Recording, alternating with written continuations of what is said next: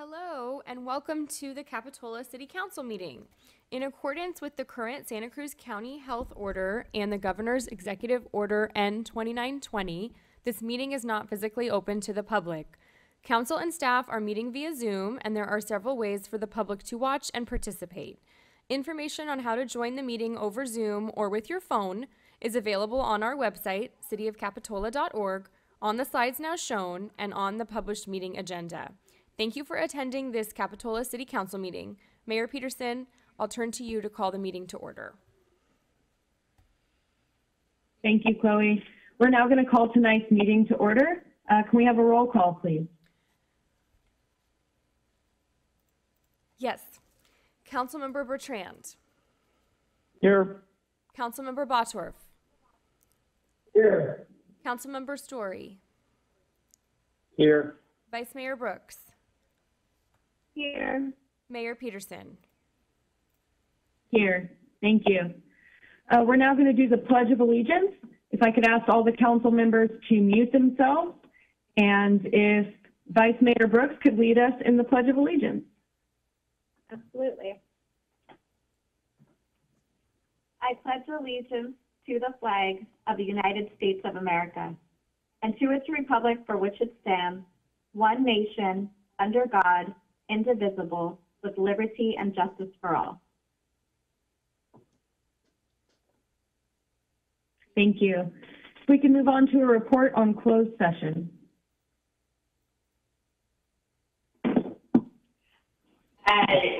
The council met in closed session about the two agendized items, and in both cases, no action was taken. Thank you. We're going to move on now to item 3, presentations. And we're going to have one presentation tonight, a retirement proclamation for Ben Iro. And I would like to read our proclamation for this evening. We are honoring Parking Officer Ben Iro upon his retirement for 35 years of service to our city. Remarkable, 35 years. Whereas Parking Officer Ben Iro began his career with the City of Capitola Police Department in April of 1985 and officially retired on October 28, 2020, after 35 years of outstanding service to the residents of Capitola. And whereas Parking Officer Iro has selflessly supported the Northern California Special Olympics with annual fundraising efforts and participated in the Law Enforcement Torch Run, which is the largest public awareness campaign for Special Olympics. And whereas during his tenure as parking officer, Ben Iro quickly became a favorite member of the police department family, appreciated for his infectious smile and sense of humor. And whereas Ben Iro was well known about Capitola Village and the larger city as a valued, positive ambassador between the public and the city of Capitola, and whereas Parking Officer Iro's calm demeanor and dedication to his community will be missed by all of Capitola Police Department and the city of Capitola, and whereas Parking Officer Iro is deeply devoted and active with the local Twin Lakes Community Church, where he participates in youth programs and counseling. And now, therefore, I, Kristen Peterson, Mayor of the City of Capitola, on behalf of the City Council, city staff, and the entire Capitola community, do hereby commend and thank Ben Iro for more than 3 decades of excellence and devoted service. Thank you so very much, Officer Iro. You have committed more time to this service than I have been alive on this earth. And it is an incredible, such an incredible accomplishment, and we are so grateful for all of your service. Thank you. Thank you so much.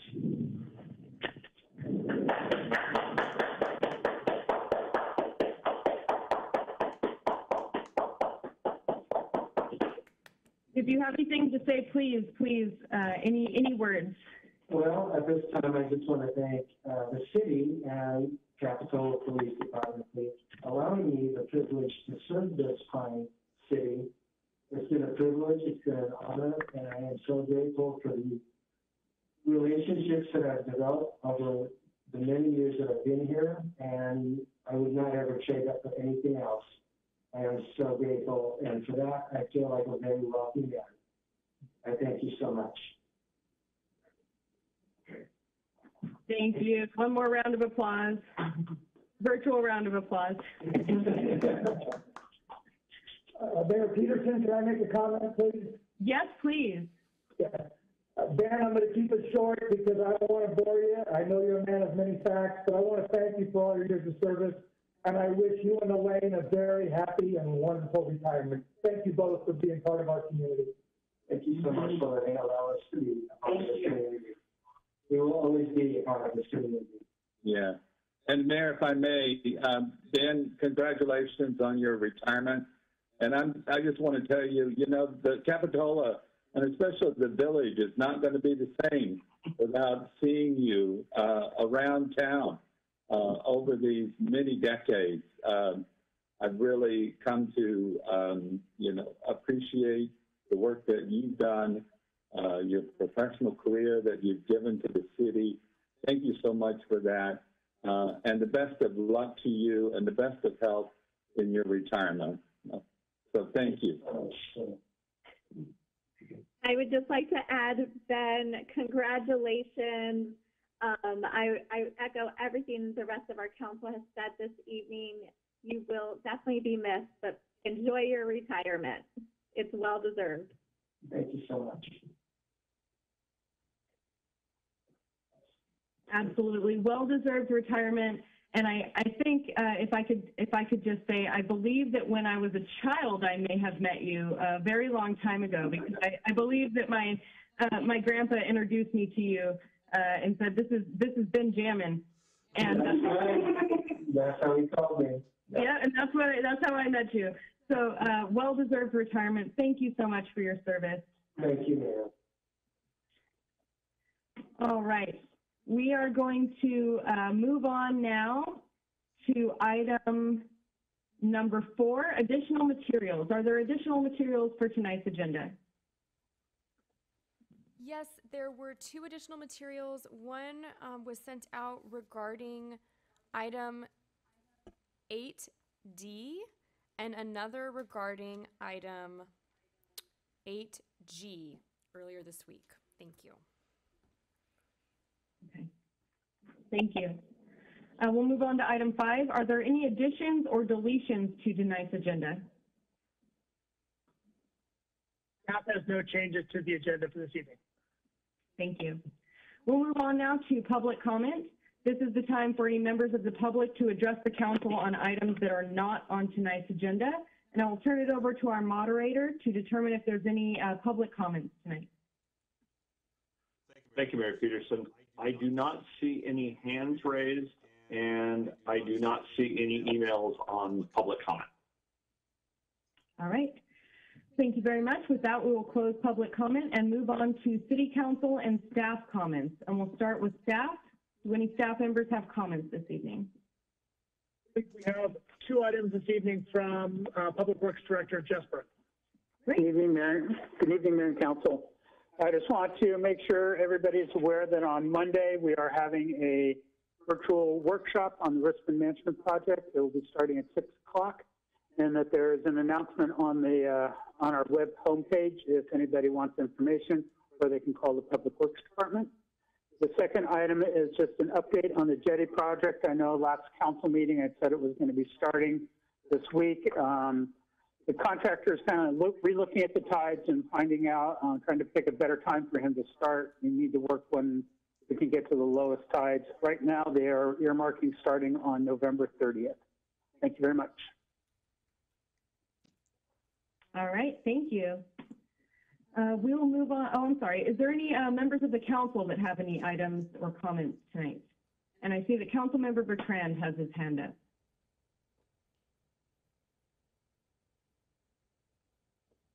So I just wanted to say I walk by the library a couple times a week, maybe 3 or 4 times a week, and it's so nice to see the work progressing. I take a picture almost each time, and it's just really turning out to be a beautiful project. And thank you, Steve, and everyone else on the staff that's working on pushing this and making sure we're on, well, forget the schedule. Just as long as we're getting it complete, I'm just very happy to see it going. Thanks. Thank you, Councilmember Bertrand. Vice Mayor Brooks. Thank you, Mayor. I just wanted to let everyone know as we enter into the holiday season, the Second Harvest Food Bank is currently looking for volunteers to help distribute food. So if you know of anyone or want some more information on how to sign up, you can feel free to reach out to me via email. Thanks. Great. Thank you, Vice Mayor Brooks. I don't see any other council members with their hands up, so I will just say for my public comment, one, to echo what Councilmember Bertrand had said, I'm really excited for the library. It looks amazing. For anyone who's on Facebook, you know that they sometimes show you memories, things that you've posted in years past, and I recently was reminded of the memory in 2018 of the groundbreaking, and so I'm very much looking forward to the completion of this project. And the other thing I'd like to state is that, as we know, the county has seen a spike in COVID cases, and those cases have been related back to gatherings for Halloween. And as we come up on Thanksgiving and Christmas, the guidance that we've seen from the county and the state is to ensure that no more than 3 households are gathering at a time, and that it's best if those gatherings are outdoors. And I hope that we will all take that into consideration as we do our best to try to slow this spike of cases that we've seen recently. With that, and seeing no other comments from council, we will move on to item 8, which is the consent calendar. All items on the consent calendar will be enacted by one motion in the form listed on the agenda, and there will be no separate discussion on these items unless a member of the public or a member of the council would like to pull an item for separate consideration. So I see, if Larry can confirm, I see no member of the public that wants to pull an item for separate consideration. Is that the case? Yes, I do not see anybody in the audience with their hands up, Mayor Peterson. Okay, thank you. With that, we'll come back to council. I see Councilmember Bosworth has his hand up. Thank you, Mayor. Please, the Mayor, I would like to pull item 8G for discussion. Okay. 8G is holiday suspension of the village parking fees. Do we have, just for the sake of determining if we should take this right away or add this item to our general government, can staff let us know from their awareness if there's anyone from the BIA on the call this evening? Or if someone from the BIA could raise their hand if they're on the call and have comment on this item? Mayor Peterson, this is Larry. I do see someone from the BIA in attendance. Oh, Rodney. Okay. Okay, then let's go ahead and pass the rest of our consent calendar right now, and then before we move on to general government, we will move on to item G so that members of the BIA can weigh in before we move on. I'll make a motion to approve the consent calendar barring item 8G. I'll second that motion. All right, we have a motion from Councilmember Bosworth and a second by Councilmember Bertrand. Can we have a roll call vote, please? Thank you. Councilmember Bertrand. I approve. Councilmember Bosworth. Aye. Councilmember Story. Aye. Vice Mayor Brooks. Aye. And Mayor Peterson. Aye. Thank you. We will now consider item 8G, was pulled from the consent calendar, holiday suspension of village parking fees. And I will start by asking Councilmember Bosworth for comments on his decision to pull this item, and then we'll move forward from there. Like a short staff presentation to introduce the item? Sure. Let's do it. Sure, thank you. Galley, are you available? Yes. Great. Have at it. Perfect. I don't know if everyone can hear me, but hold on here. All right. Good evening, Mayor Peterson and Council. I'll give you a quick background. What we're talking about is the holiday suspension for village parking, essentially since 2001, with the exception of 1 year in 2003, at the request of either the chamber or the BIA, they've requested that suspend parking meter payment through only in the village area from Thanksgiving through December. So essentially, it's from November 26th through December 25th. It suspends the meter and pay station payment, but it does not suspend the 3-hour turnover time, and that's what's on the agenda. Okay, great, thank you. Councilmember Bottorff, do you have any questions about this before we can bring it to public comment for our BIA members, or would you like to wait until we hear from them and then come back? I have no questions, Mayor, thank you. Okay. I will turn it over to our moderator for comment on this item. Yes, I do see someone in the audience, Rodney, with his hand up, so I will allow to talk.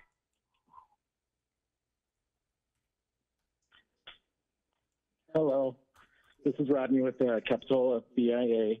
The board did vote on this and almost unanimously voted in favor of the free parking. They felt it did benefit business, and it was something that a lot of locals were looking forward to. We do know there's a huge loss to the city, and there has been because of the outdoor dining, and we'll respect any decision you guys make. Thank you, Rodney. Larry, I'll turn it back to you. It looks like we might have one more public comment. Yes, Margot Kaiser, I will allow you to talk at this point. Hey guys, thanks so much for listening. I also agree with the BIA. I have been a long-term employee of the village, and while I realize that the parking has been taken up via the Esplanade dining experience that we are now allowed to have, which has also helped our small businesses prosper, I think that people are deterred from Capitola due to the parking. And I think if we can do some sort of incentive, whether that's, hey, buy an hour, get two free, or whatever, if we can make some sort of maybe compromise on the matter, that could also help. But I think that going forth through the holidays to help the small businesses and small shops move forward during this time along with the restaurants, I think it would be a good idea to keep it in mind. I realize we have taken a cut, so I understand if that's not in the budget, it's not in the budget, but I think it's definitely something to consider, and I totally am down with that. And obviously, if not, then that's okay too. Thank you. Thank you. Are there any additional comments? I will ask our moderator.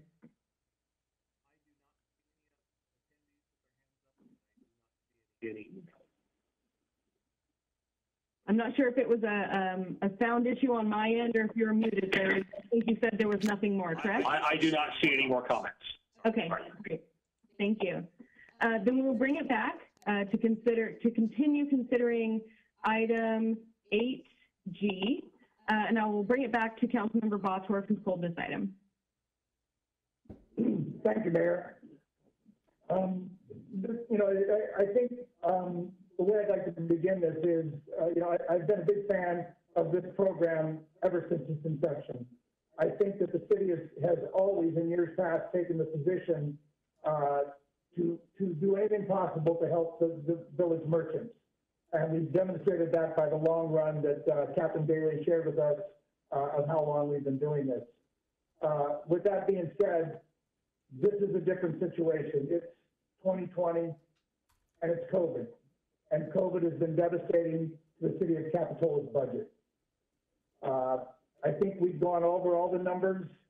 We've been making cuts to approximately $2.75 million worth of things that we always took for granted and we just can't afford. I'm a little surprised that the fact that the city manager put this on the consent agenda based on the discussions that we've had and how diligently this council has worked to make every cut possible to things that we never thought we would cut. I also am a little disappointed not disappointed, but I'm concerned about the council moving forward. When I watched the council forum for candidates talking about what was the #1 issue in Capitola, it was about how we were going to survive a $2.75 million deficit and what cuts would be necessary to be made to get us through that. And I think that when we come here now, we look at something like the parking, this is an actual $30,000 loss to the city. And I think that we struggled, we in times past maybe have not paid attention to $30,000. But I'm going to tell you that, when it comes to situations, you can think that 50,000 doesn't matter. And then it becomes 500,000. And in the case of the library, it becomes $1.5 million that we took out of the general fund for a shortfall. And I'm sure we could all use that $1.5 million right now. As much as we love this library, it's real dollars. And the other comment is that, I think that it's really important that we remember some actions we've already taken. We've laid off employees. We've cut employee salaries. We've taken away COLAs. And I think that, a lesson I learned at a recent negotiation I was involved in was a Santa Cruz City Council person said something that rang true with me, and that is, cities should not get in the habit of balancing the budget on the backs of employees. And I think there's a lesson there, because another thing we did as a group, unanimously, is we took $275,000 away from community grants. And my fear is that I love the parking program, but I also know that in actuality, a lot of those parking places go to surfers and employees. And we've already committed to 47 parking places where we're losing approximately $132,000 to support these businesses, to allow them to move outside so they can make a living. And I don't begrudge that. I think this council made a tough decision to waive all fees, waive all permits. And we're losing by the time this is done, because I believe this is going to go well into July of next year, it will be about $150,000 we will have lost to support those businesses. So this shouldn't be like we're trying to not help our businesses. We definitely have shown that.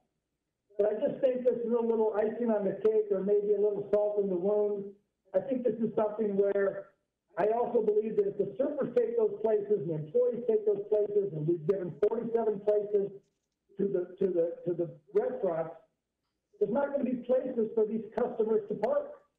And I think what's really going to upset a customer is if he comes into town and he's got to hike up to the upper village because there's 52 surfboards parked in the village where he can't get to the store.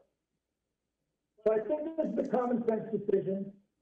I think it's something that I absolutely hope that next year, when this all returns to normal, that you return this to the BIA, because I think one of their concerns was that we always wanted to take it away, and that's not the case. This is something that I believe we all support, but I think right now these are difficult times, and it calls for difficult decisions. And trust me, you're going to continue next year to have to make difficult decisions over and over again to balance a $2.75 million deficit. So with that, I'm prepared to make a motion to not approve holiday parking for this year. Okay, we have a motion on item 8G. Do we have a second? I'll second, Mayor Peterson. Okay, we have a motion and a second. We'll continue for discussion. Are there any other comments on this item or questions? I have a question, Madam Mayor. Sure. Yeah, in terms of employees parking down at the Esplanade and surfers parking down at the Esplanade, my question to staff is, would it make much difference if there's charging for the meters or not charging for the meters? Because my understanding is they have permits to do that. So that's my question to staff. No, I refer the question to Captain Daly. I think he's still on the call this evening about the experience during the free parking period, about seeing an uptick in employee parking in the village. Sure. So as far as the surfers occupying those spots, I mean, we do have the surfer and coffee permits that we issue out, and those are for the morning hours. But other than that, the only employee parking that we have is for the pack code lots, so it does not impact that. But when we do have the free parking in there, and people do take advantage of those spots down there as far as employees employees of businesses down there, they do take up those parking spots. They do, okay. Madam Mayor, if I could ask a follow-up question to the captain. So in terms of the Pack Cove program, has that expanded to all the employees? I mean, I knew that was just covering some that chose to do it. So, and you sort of answered it recently. I just want to know, some of the permits, as far as I know, still allows employees to park downtown in front of the Esplanade businesses they work at. Yeah, so they do, all employees have access to those through their employers. They get the code, and then they can buy the monthly permits to park in the Pack Cove lots. Just the Pack Cove, okay. Correct. Or the beach and village parking lots. And, okay. Okay, so, I agree with Ed in terms of having too many employees parking in front of the businesses. It seems to sort of work against the businesses if their employees are parking there. Maybe that's part of the issue we should address. So that's just a comment. Okay. Are there any additional questions on this item? Okay.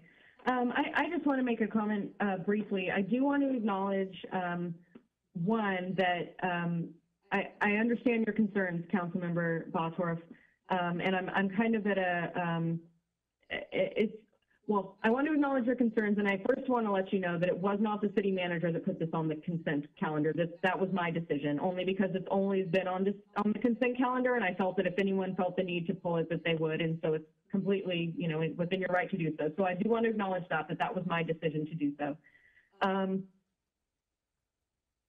I understand the concern. I also feel that our village businesses have suffered a great deal in this year, and we've seen several of our businesses close down completely. And as we go into the winter months, and there's going to be the cold weather and the COVID restrictions, and as I mentioned before, our COVID cases are rising, so we may even find ourselves sliding back into more restrictive tiers, that I'm concerned about what this means for the economic vitality of our village. And so I'm not prepared to entirely decline this, but I am wondering, Councilmember Bottorff, if you're willing for some kind of in-between, whereas we're not entirely getting rid of the suspension of village parking fees, but perhaps moving it back a week. So instead of having an entire month, would you be more comfortable with 3 weeks or 2 weeks of suspending the parking fees so that we still allow our village businesses to have a couple weeks where people are more likely to be spending more time in the village and in our businesses? And I'm interested in your thoughts on that, if you're willing to have that discussion. Thank you, Mayor. I'm happy to comment to that. I just wanted to, I wanted to make sure that I wasn't going to allow any other council person to comment before I did. So if nobody else wants to make a comment, then I would be happy to address your question.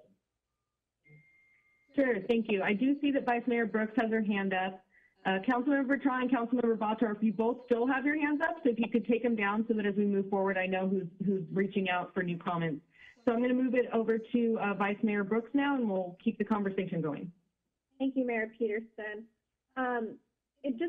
In response to your comment about securing and supporting the economic vitality of our businesses, my concern is that if we can't support the economic vitality of our city from the beginning, from the get-go here, we're going to be in trouble. We won't be able then to really support any of our businesses further. We wouldn't be able to do the things we do if we can't support just the fundamentals of our city and our staff and those who have truly been affected with cuts.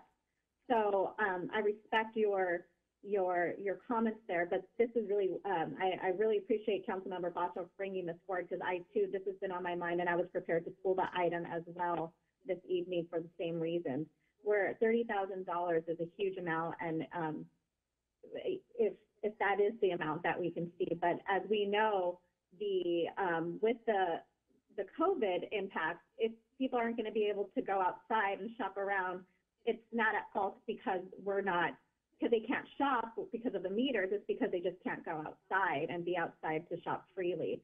So I would carry that weight for myself or for those reasons you had mentioned. So those are just my comments, and I would maintain my second on Councilmember Bosworth's motion. Thank you, Vice Mayor Brooks. Are there any other council comments or questions? I do have a couple comments, but I don't want to. Councilmember Bertrand, go ahead.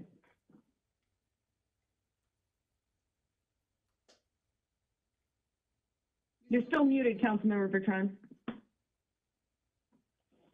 So if this is off the subject, let me know and I'll stop. But the subject was brought up about permits to park in front of the businesses downtown. And I am concerned that so many of the people, perhaps, I've heard it mentioned since I've been in Capitola, who work at the restaurants, maybe even the owners of the restaurants, park in front of their places. And to me, I think that's an issue that maybe is being driven by what Ed's talking about. I mean, it's making it a lot worse. So, I support supporting the businesses, and I think the other issue of permits should be addressed later, which I'll bring up maybe at the next meeting. Those are my comments. Thank you. Thank you, Councilmember Bertrand.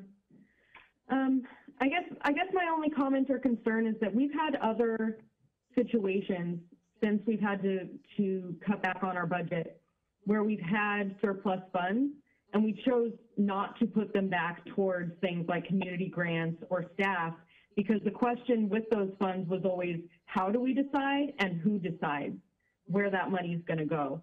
And so I guess my only drawback here is, if we're saying, well, that's $30,000 of loss to the city, where are we suggesting that $30,000 would go? Are we suggesting that $30,000 would go back to community grants? And if that's the case, which grantee would receive it? Are we suggesting that it goes back to staff? And if so, how and to who? And so I do have concerns with the idea that if we were not to move forward with suspending the parking meter and pay station fees, that somehow we're getting $30,000 back to something, but we're not quite sure what. So that is my concern with this. So I'm, as much as I am very much understanding and in agreement with Councilmember Bosworth and Vice Mayor Brooks' concerns, I'm not prepared to support the motion because I'm not sure where the benefit is in not doing this. But with that being said, I see Councilmember Bertrand's hand is still up. Is that for additional comments, or is that from the last comment, Councilmember? Yes, it is, Mayor. Comment I wanted to make earlier, then I thought, well, maybe, I don't know. So the idea behind the CARES Act that we've been hearing about is to support small businesses. And economic analysts all the way up to the Fed have realized that with this support at the onset and maybe into the next administration, we don't know, it helps small businesses and it keeps the economy going. You don't want to lose these small businesses because nothing is going to fill the vacuum that fast. And I think that's particularly of concern in Capitola. We have a lot of small businesses, and as we know, the Christmas time is one of the times they make up for the lulls caused by our weather and stuff like that. It's not easy to be a small business in Capitola. As we all know, there's been a lot of vacancies over the years, and we lament the loss of some of those businesses. So I'm in support of keeping this program going. I understand what Ed is saying and what Yvette is saying in support of that, but I think that we have to think in terms of it's a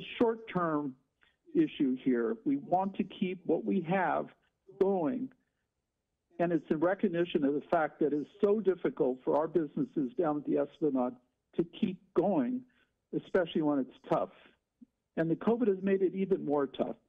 So, you know, in normal circumstances we do it, but now that we have COVID, I think it's even more tough. So, you know, I'm just not in support of what Ed is bringing forth.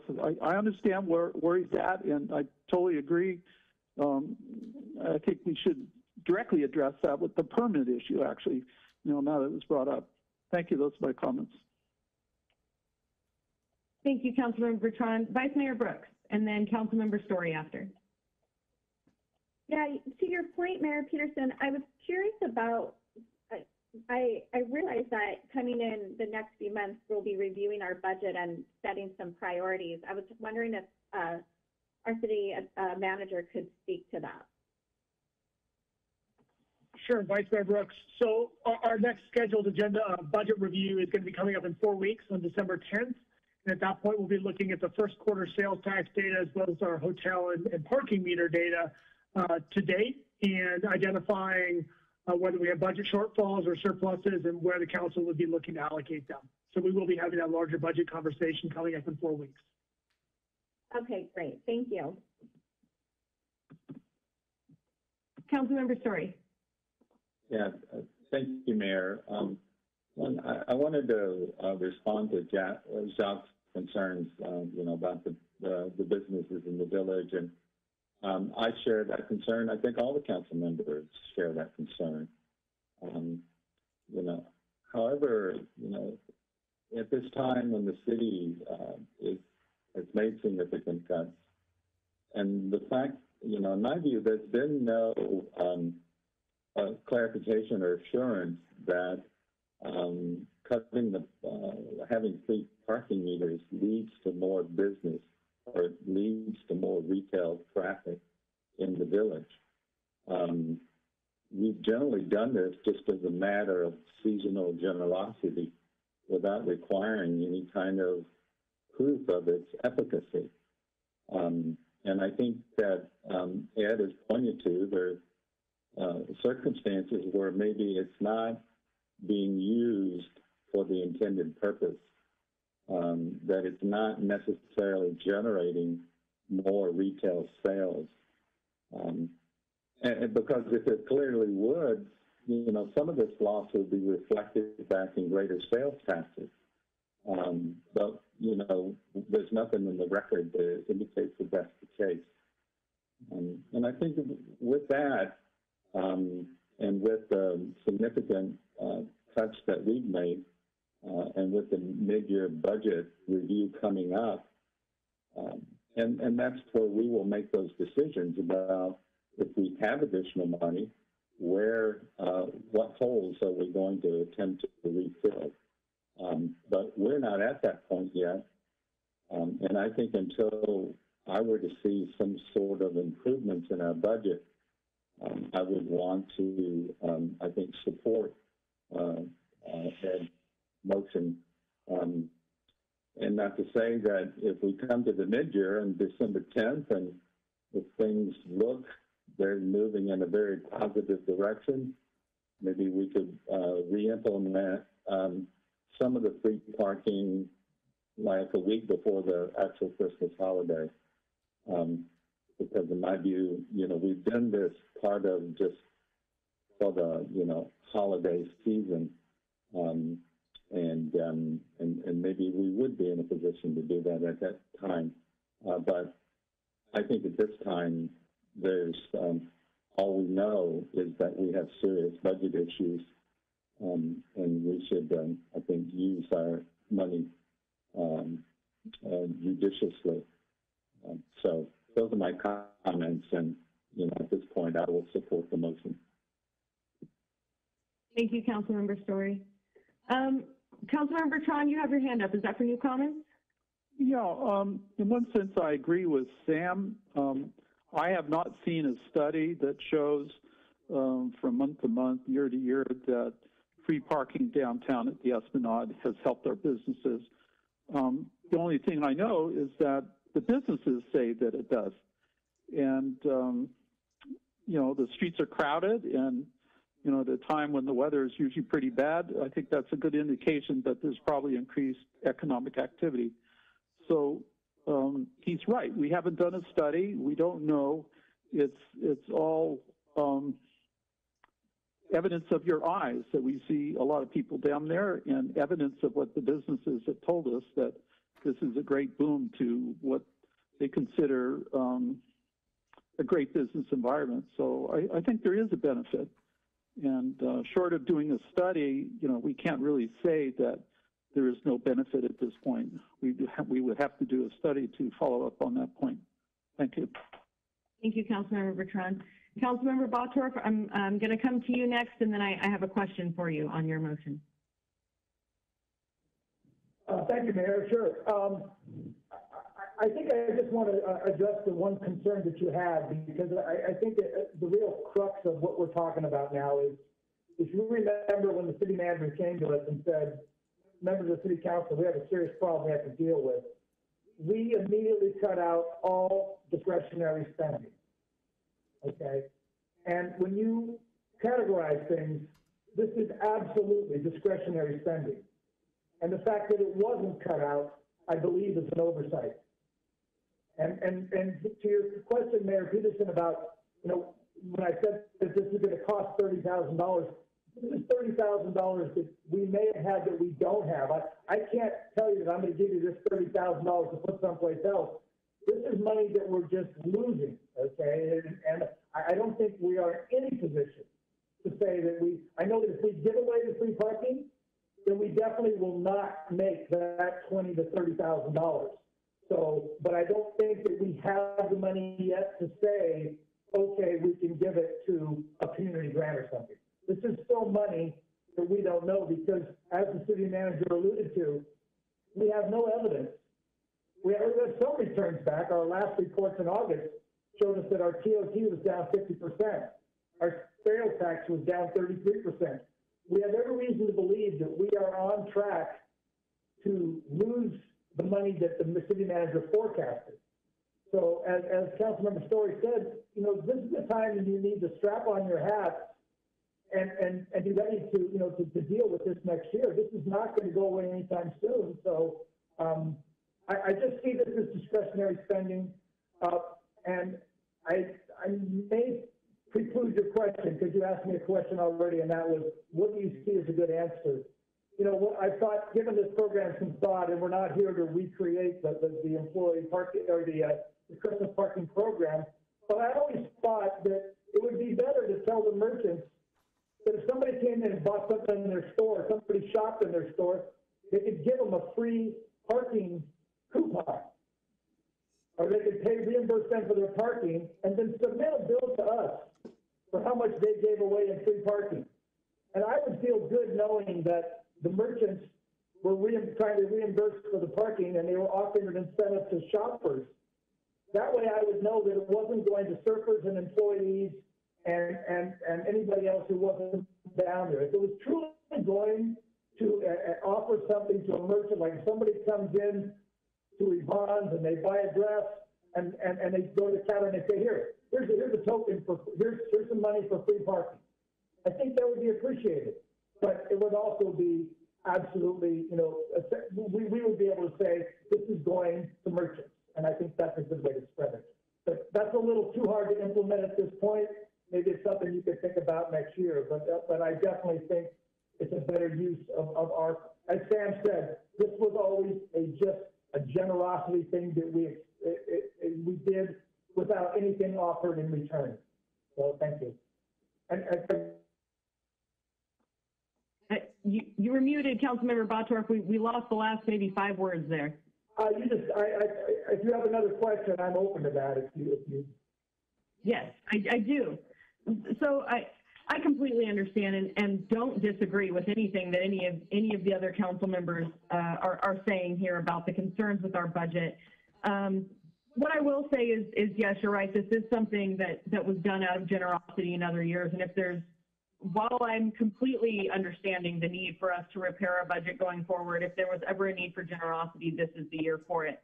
However, as you mentioned, I am understanding of the concern, and so I'm wondering if you're willing to accept a friendly amendment to your if I understand your motion correctly, it is to, and please let me know if this is correct.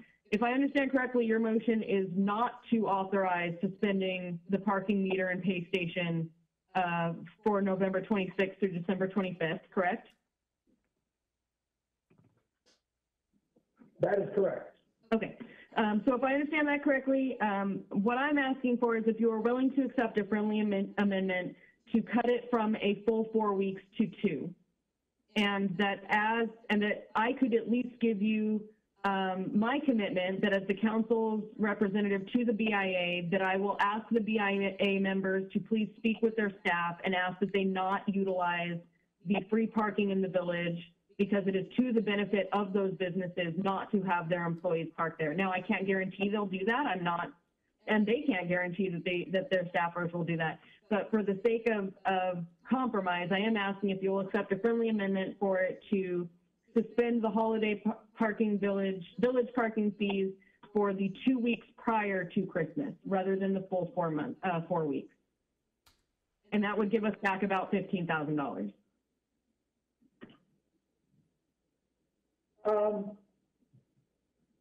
You know, Mayor, let me tell you what I feel. When Sam said something about, when the city manager comes back to us on December 10th, and if there's some good news there, good news is what I think we need to hear. And for us now to say we want to still give something away, I guess what I want to say to you is I appreciate that you are really going back to the BIA, and I don't want to minimize that. But I saw some members on this council that were deeply hurt when we took away money from community grants. Mm-hmm. But I do know that unanimously, you all sucked that up. Okay, and I will never forget that we unanimously took a very difficult stance. And I don't see this one with the BIA as difficult as I do that one,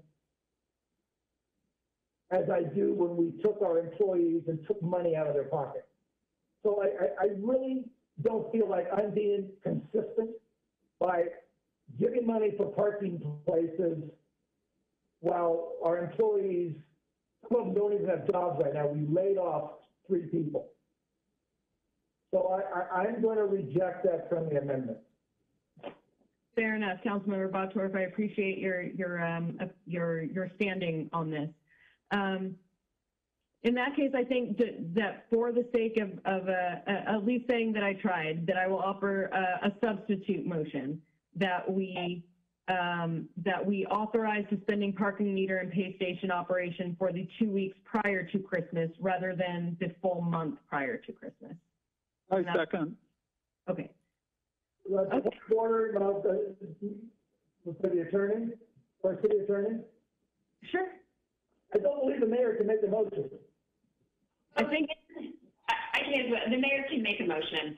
It's Rosenberg says that it's not common, but yes, the mayor can make a motion. I haven't done it all year, Ed. I held out until my very last full meeting as mayor to do it. I think Councilman Story is laughing because he finds us highly irregular. Okay, I don't know, but you know what? I'm going to withdraw that point of order. All right. Well, never a dull moment. I'll give us all that. Okay. Okay. All right. Is there any, hold on, let me get back so I can see all the participants. Is there any additional questions or comments from council? And I see none. So I believe that substitute motion goes first. Is there a second on that motion? I second it. Oh, thank you. Okay. Okay, can we have a roll call from the clerk on the substitute motion to suspend parking meter and pay station operation for the 2 weeks prior to Christmas? Yes, thank you, Mayor. Councilmember Bertrand. I agree. Councilmember Bottorff. No. Councilmember Story. No. Vice Mayor Brooks. No. Mayor Peterson. Aye. All right, motion does not carry due to lack of majority. All right, can't say I didn't try.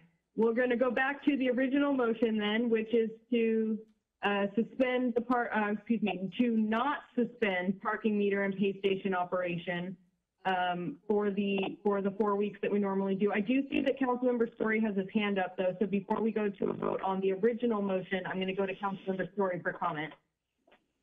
Yeah, thanks, Mayor.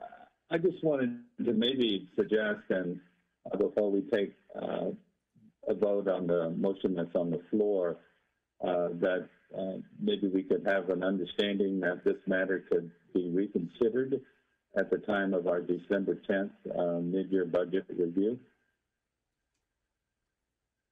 Is that a friendly amendment to Councilmember Votorf's motion? Well, that we approve it now, but come back to it later? Well, Votorf won't be there, but I wish you all the best luck. And I think that if Councilmember Story wants to pursue that item, I support his endeavor. Well, I was going to ask the city attorney whether bringing it for reconsideration at a later meeting required an amendment at this time. So you guys are really putting me through my procedural paces tonight. And the answer is no. A motion for reconsideration must be made in the same meeting in which the item was voted upon, and it must be made by someone who voted in favor of the item. So a motion for reconsideration would not be an option here. What I might suggest is that if you would like to bring it back at a later date, you likely don't need a friendly amendment. You could simply give direction to staff to bring it back at a later date.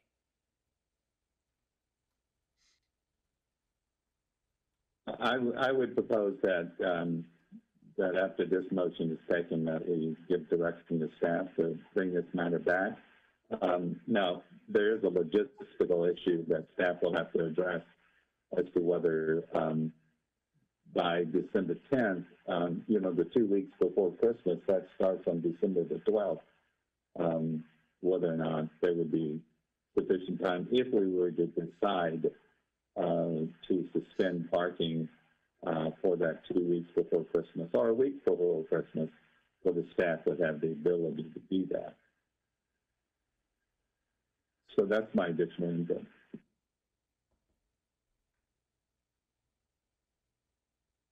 Like a response from staff about the timing, or would you rather take this motion up? Are you looking for a response from staff, Councilmember Story? If staff are saying that that's impossible, there's just no way that can be done, well, I'd like to hear that now. Then we can just put it to rest. But if they don't feel that way, I'm willing to wait until we get there and see if we have consensus to ask staff to bring it back to us on December the 10th. If we got the direction on December 10th, I'm confident that we can have it up in place and up and running within 7 days at the longest, probably less, probably 2 to 3, maybe 4 days. I don't want to overpromise though without doing more analysis, but we need a little bit of time to set it up. But I don't think it certainly shouldn't take a full week. I think we can get it done in quite a few days less. Thank you, James. All right. Any other comments from council? Seeing none, can the city clerk repeat back the motion as you understand it? If I might weigh in for just a second, my understanding of, and please correct me if I'm wrong, Councilmember Votorf, my understanding is that Councilmember Votorf's motion is to essentially maintain the status quo. And if I have that right, the council does not need to take any action. No, if I understand, I guess it depends on what we're considering the status quo, because the status quo for other years was to stop the payment. Excuse me, let me go to the agenda. The status quo for other years was that we would authorize suspending parking meter and pay station operation to allow 3-hour parking to be free. And that was the status quo in other years. But if you mean allow the status quo to continue as parking fees are now, then yeah, that's what I understand his motion to be, correct? That's my understanding as well. So Okay. if the motion is simply to continue with the parking fees as they are now, the council could simply opt to not take action on the item on the agenda. Even though it was pulled from consent and the consent item was to authorize it, we don't need to vote against authorizing it? You could just take no action at all and nothing has changed from the status quo. Okay, I will, I guess I will turn it over to Councilmember Bottorff for that decision. Since you made the motion, would you like to have a formal vote on this, or do you want to just stick with no action? Oh, I always like to do what's legal and appropriate. So if I'm following the city attorney's advice, since we've already approved the consent calendar, and if we just go ahead and move on to general government, then we've essentially taken no action. That's right. Would that meet the city attorney's guidelines? That's right. It would just maintain the status quo as is. So what the council would be doing is simply not changing the current parking fees. And so if the current parking fees are what you'd like to maintain throughout the holiday season, then you don't need to take any action to not change them. Right.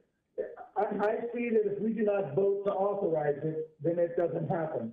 And if we just proceed with on the general government, then no vote was taken. Because we've already voted on one motion and it failed. Is that correct, with the attorney? Yes, you voted on the motion to change it from the status quo, and that motion failed. So now if you're not interested in changing it from the status quo, you don't need to take any action. That being said, if I have confused things too much, you are welcome to take action to confirm that you're all on the same page. Mayor Peterson, I'll call the question. So you want to vote? Let's do it. Okay, all right. Vice Mayor Brooks has called the question. So can we have a roll call vote, please? Yes. Councilmember Bertrand.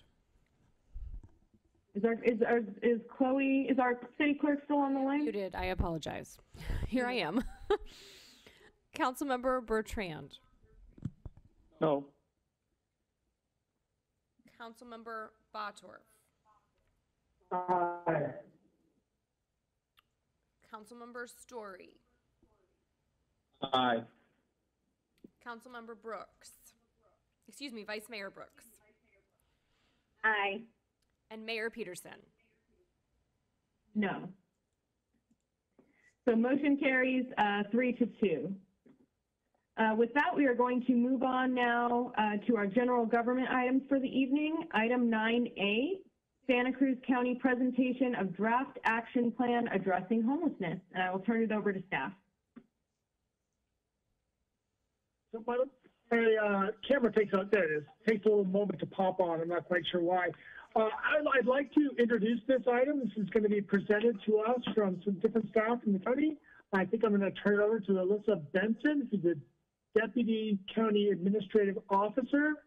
Alyssa, do you want to jump on? Sure. Hey, thank you. Good evening, everyone. Elisa Benson, and Jamie's actually Assistant CAO. No biggie.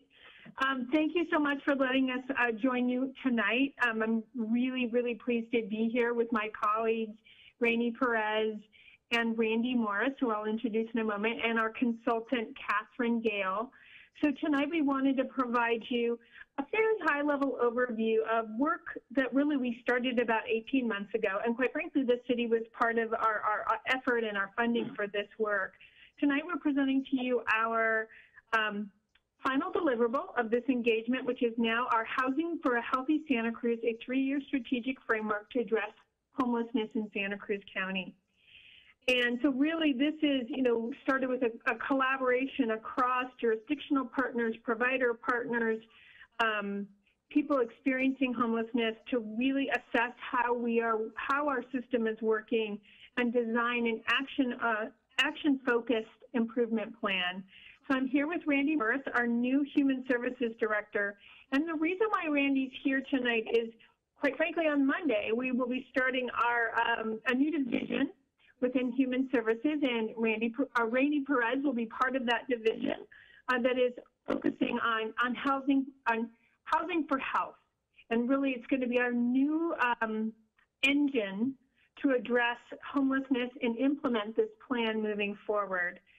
So Randy's going to share the presentation with me tonight, and I am going to share my screen. We have a pretty short PowerPoint, and we're happy to answer as many questions as you guys may have.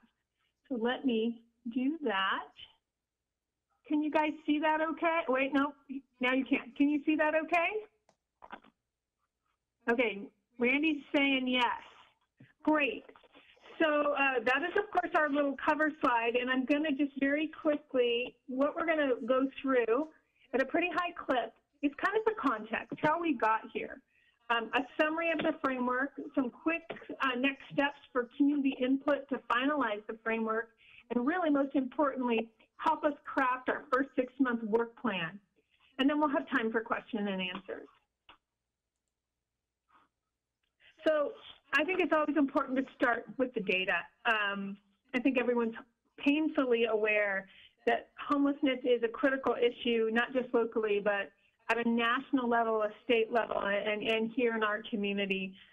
Pretty much you can visit nearly any West Coast community, and the impact of sort of unaffordable housing, poverty, addiction, mental health challenges, loss of housing or healthcare crises are some of the root causes for homelessness in our community.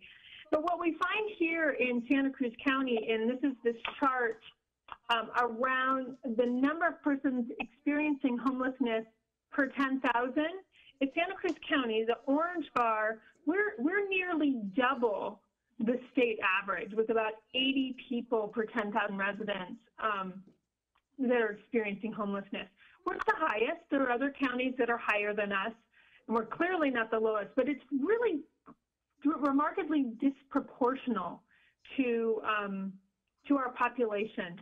And one of the impacts for us with that is when you see state dollars flowing and we see the top 13 cities in the state getting special earmarks, we're not in there, and several times they had actually lower concentrations of homelessness per thousand than we are. So we do have, while it's a prevalent problem, we do have there is a unique characteristic to it here in our community. Again, going with the data, I want to just make sure everyone's up to date with the last point in time count from January 2019. Our number, we were starting to sort of trend down a little bit with about 2,167 counted that evening in January. But it's really important here to look at the breakdown in terms of the populations within our homeless community. We have a large number, 403 of that were identified as chronically homeless. 151 were veterans. About 419 were members of families. That's 122 households, and that's including children. We had 51 unaccompanied children. And probably the one that catches people's eye quite dramatically is nearly a quarter of our homeless were transition age youth. So this is 18 to 25. Some of you may be familiar with what we do, and Rainey was part of this. We were one of the first communities in the country to get a special grant called the Youth Homelessness Demonstration Project. And we are starting to get those programs off the ground and really trying to make a difference. The other two important statistics I just want to start with as we talk about this tonight is 78% of these folks are unsheltered. So that is something where other communities have a much stronger sheltering program than we do. This is something that is not one of our metrics that we're proud of. The other really important metric, and we will come back to this when we talk about one of the strategies, is in this report, 40% of the folks counted that night identified this was their first time being homeless. 40%. So we have a large number of people who are becoming homeless regularly. Our flow is high. So that's kind of that data background. With that, I'm going to jump right into, so what did we do? Really quickly, Carlos Palacios, my boss, asked me when I started here with the county in 2018, along with Rainey, to look and sort of how are county departments trying to implement the 2015 all-in plan, and what could we do? And we recognize that aside from having a great plan, people just did not have an operational framework for really focusing and prioritizing. And with that, that sort of led to this broader recommendation to ask for some outside technical assistance. And so our board approved in February of 2019, an engagement with Focus Strategies, the consulting firm that we hired that is a nationally recognized firm that works solely on the issue of homelessness with communities across the country. And the charge for that work was an inclusive and collaborative process to assess our current performance and then really develop a recommendation on system-level performance measures, targets, governance and decision-making, and a detailed action plan to get there. So that's what we're going to bring to you tonight.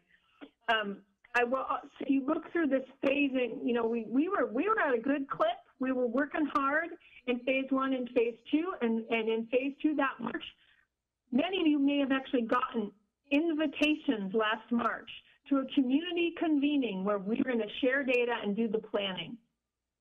Lo and behold, we were all in a global pandemic. Now, so we also then came together as a larger community for a very extensive response to COVID and how to address it within our homeless community. And I will say that's been ongoing. It's really taken a lot of our attention, but it also has provided us some amazing opportunities for learning, rapid coordinated decision-making to implement some things, the importance of low barrier shelter, and really an expanded and redesigned approach to outreach around COVID and public health. And that has influenced where we've gone in this plan. So here we are today. We got a little bit off track again because of a massive wildfire, as you all know. But we are here today with our proposed framework, and we took it to the board on Tuesday and a number of other cities, and we're really pleased to bring it to you tonight. The first half was assessment. What did we find? The finding of focus, and really all of us recognized it as we started down this path, was we had a lot of the pieces. The strengths of our system was we had the components, but the issues was it wasn't really to scale and wasn't integrated the way you need it to be really effective to help all people who are experiencing homelessness. Our gaps were we needed more diversion, those questions, those engagements with every person around a pathway back to housing, that our shelter was really just focused on basic needs and not that pathway. We have low success rates in terms of actual successfully getting people to permanent housing. And our governance and decision-making was not transparent or results-focused. Staffing capacity, not adequate. That's why we're starting this new division. And we really did not have a mature use of data to drive decision-making or improvements. So this is a really honest assessment, a hard look in the mirror. And I want to say that while this started as county work, everyone, providers, cities, stakeholders in the community have all sort of, the focus strategies work, as we've called it, became everyone's work. It's really been a village, and we have said, we know we have to do better. You look around, we're not doing our community justice around this issue, and people are ready to do that. So the goal is to move from this loosely coordinated system of programs and activities that addresses some homelessness to really a strongly coordinated system that addresses all homelessness. So with that, I'm going to pass it to Randy. And Randy, please introduce yourself. I'm not sure folks know you. Yeah, so Mayor Peterson and Vice Mayor Brooks and the council members and staff. Jamie, I've had the pleasure of meeting in a few meetings, but I'm Randy Morris, the County Human Services Director, and I started in February, and about 3 weeks later, COVID hit. So my journey here has been one in crisis. If you don't know county government very well and what human services offices do, you might know some of the programs that we run throughout California. 3 big operations, which is foster care, welfare and employment programs like CalFresh and Medi-Cal and CalWorks, and then aging and disability programs like in-home supportive services and adult protective services. And the transition that Elisa just mentioned of the CAO's office being the administrative hub of the homeless service program being transitioned to human services is somewhat consistent with the conversation that's happening throughout all of California, which is what is the role of county government versus city government. And then if county government's going to take a leadership role as Carlos Palacios took, our CAO, because before him, I understand the county did not take as active a role, where's the administrative hub? And more counties are putting it in the direct service programs like health and human services because it aligns with our mission and it lines up with a lot of programs we provide, and a lot of the people that we serve are experiencing homelessness. So I am very mindful. It is 8:10 at night, and I just watched Democracy in Action, and I just want to recognize the respect I observed you guys walk through in a difficult issue in COVID with the recession and the challenges we all face. And I just wanted to take a minute to recognize I really appreciated watching the respect you guys shared with each other and took a vote. And mindful it's happening in DC, it's nice to be part of a democracy that seems to be functioning, or you guys fake it very well. It looked very real. But anyhow, this is, from parking meters and businesses to the thousands of people who are homeless. These are all challenging issues we're facing in our work that we do. So this 3-year plan, just going to briefly talk about the framework and where this all leads to, just if you're kind of wrapping your head around why we're giving you this presentation, is this is the unveiling of this plan that's the byproduct of 18 months of work. And then in early 2021, we're going to be coming back to the board and all 4 cities, if you will welcome us back, to ask for your adoption of this plan. We're going to sort of pretty it up, get some feedback from people, get some nice graphics in the plan, and then really mindful of the recession that you're all struggling with, we're all struggling with, ask for participation in the plan. Because as Elisa said, we're not going to be able to solve this issue unless we can get engagement in whatever capacity you might have, even if that's participating committees and helping be thought partners along the way. So that's where this is going. Vision and guiding principles, Elisa mentioned a number of them. This is really going to be built on some data. We're really asking for countywide cross-sector involvement. We've really built in a number of actionable items. It's not just a visionary document. It actually has real action steps in here. And we're really trying to keep an eye on equity. There's a lot of north-south dynamics in this community, and we want to keep an eye on what equity issues play out with those experiencing homelessness. It is very specific in the goals that we're looking for, with very specific targets that we're going to be able to measure. It breaks down into some strategies and objectives, and we're going to walk through a little bit of them. And then, as I mentioned, throughout this 3 years, given the environment's very fluid, every 6 months we're going to re-upping a work plan. And this, too, is something we'd like to do in partnership with the 4 cities in this community. And then finally, I can't speak to how you all feel or what your thoughts are as policymakers about the issue of homelessness in Santa Cruz County and in your city.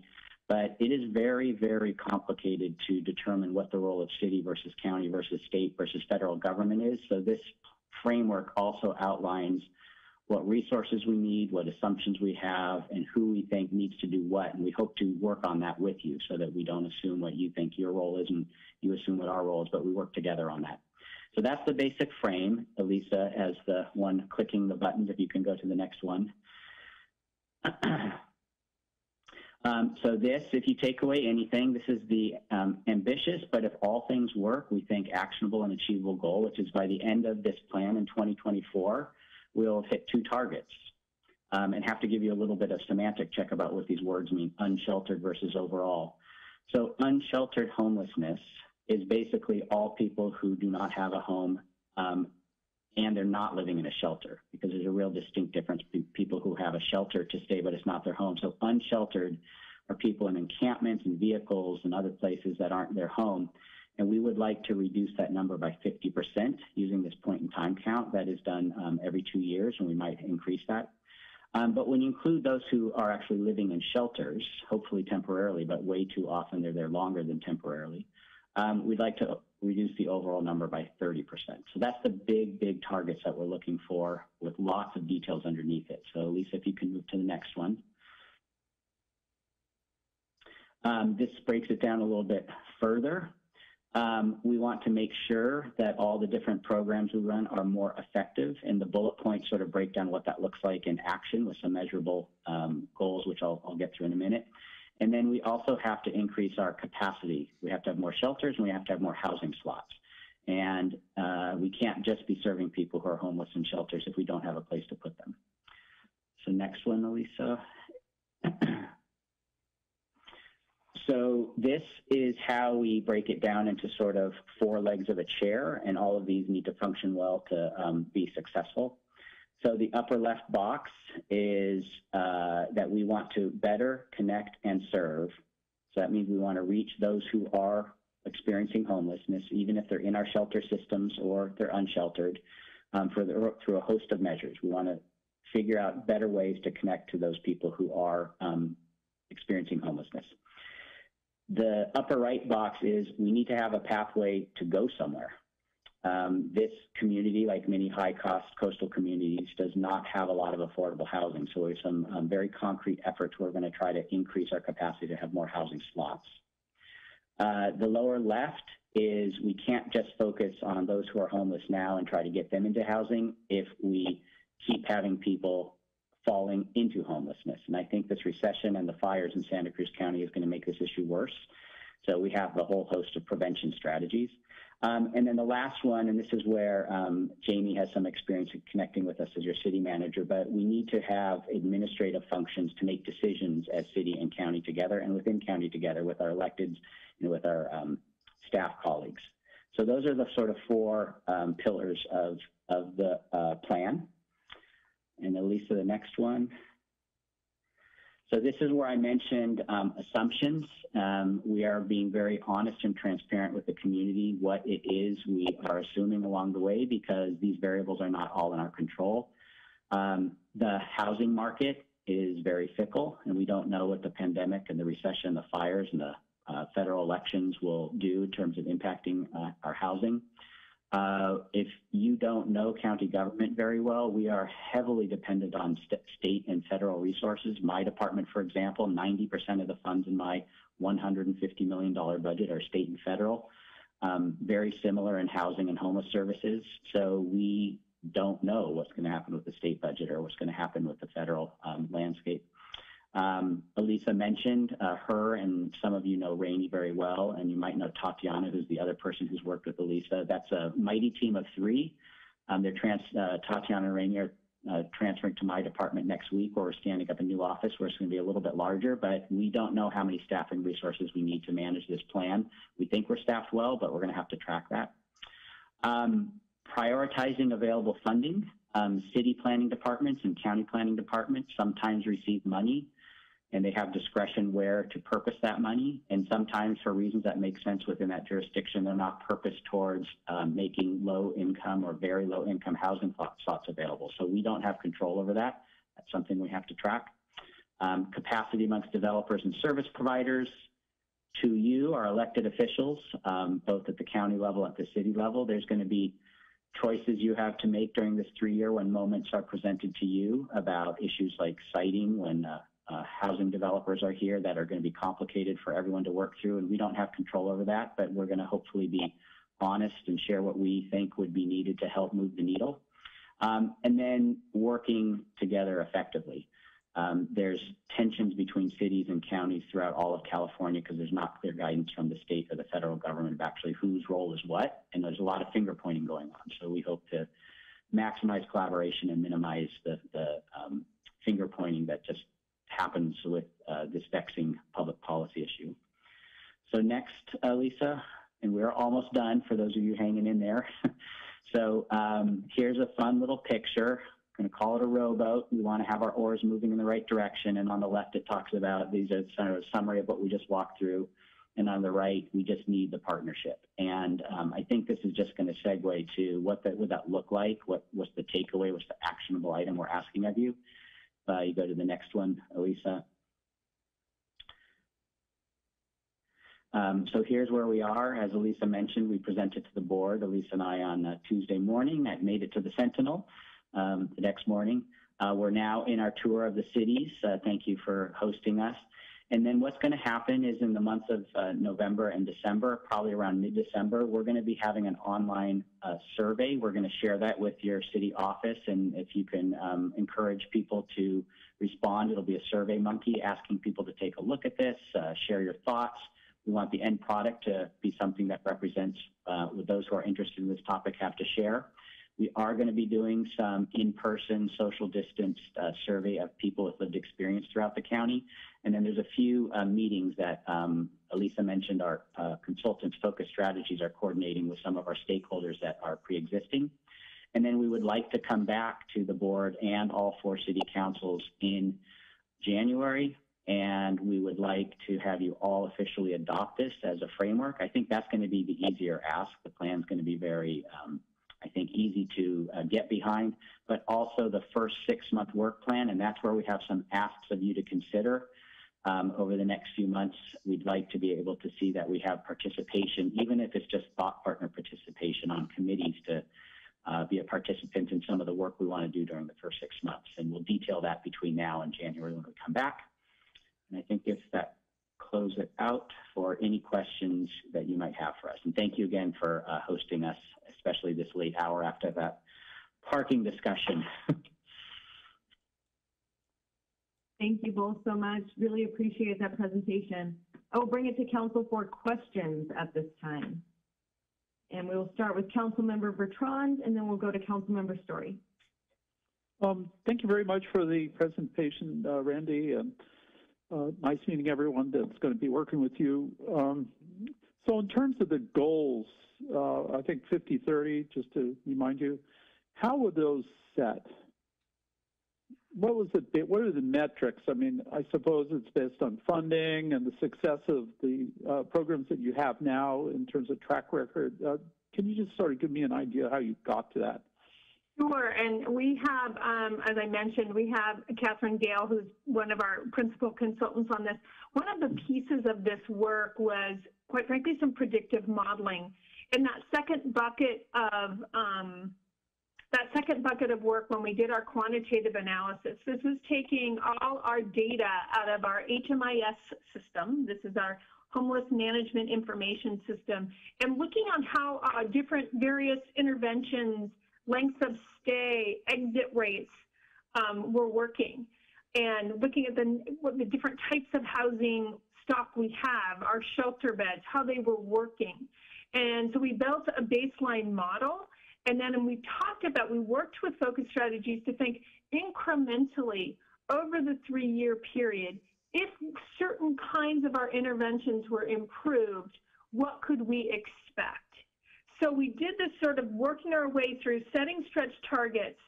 This is all in the 20-page plan, but where we could understand if we could meet those metrics operationally, if we could add the kinds of capacity that I articulated in the highlights, we would be able to hit those targets at the end.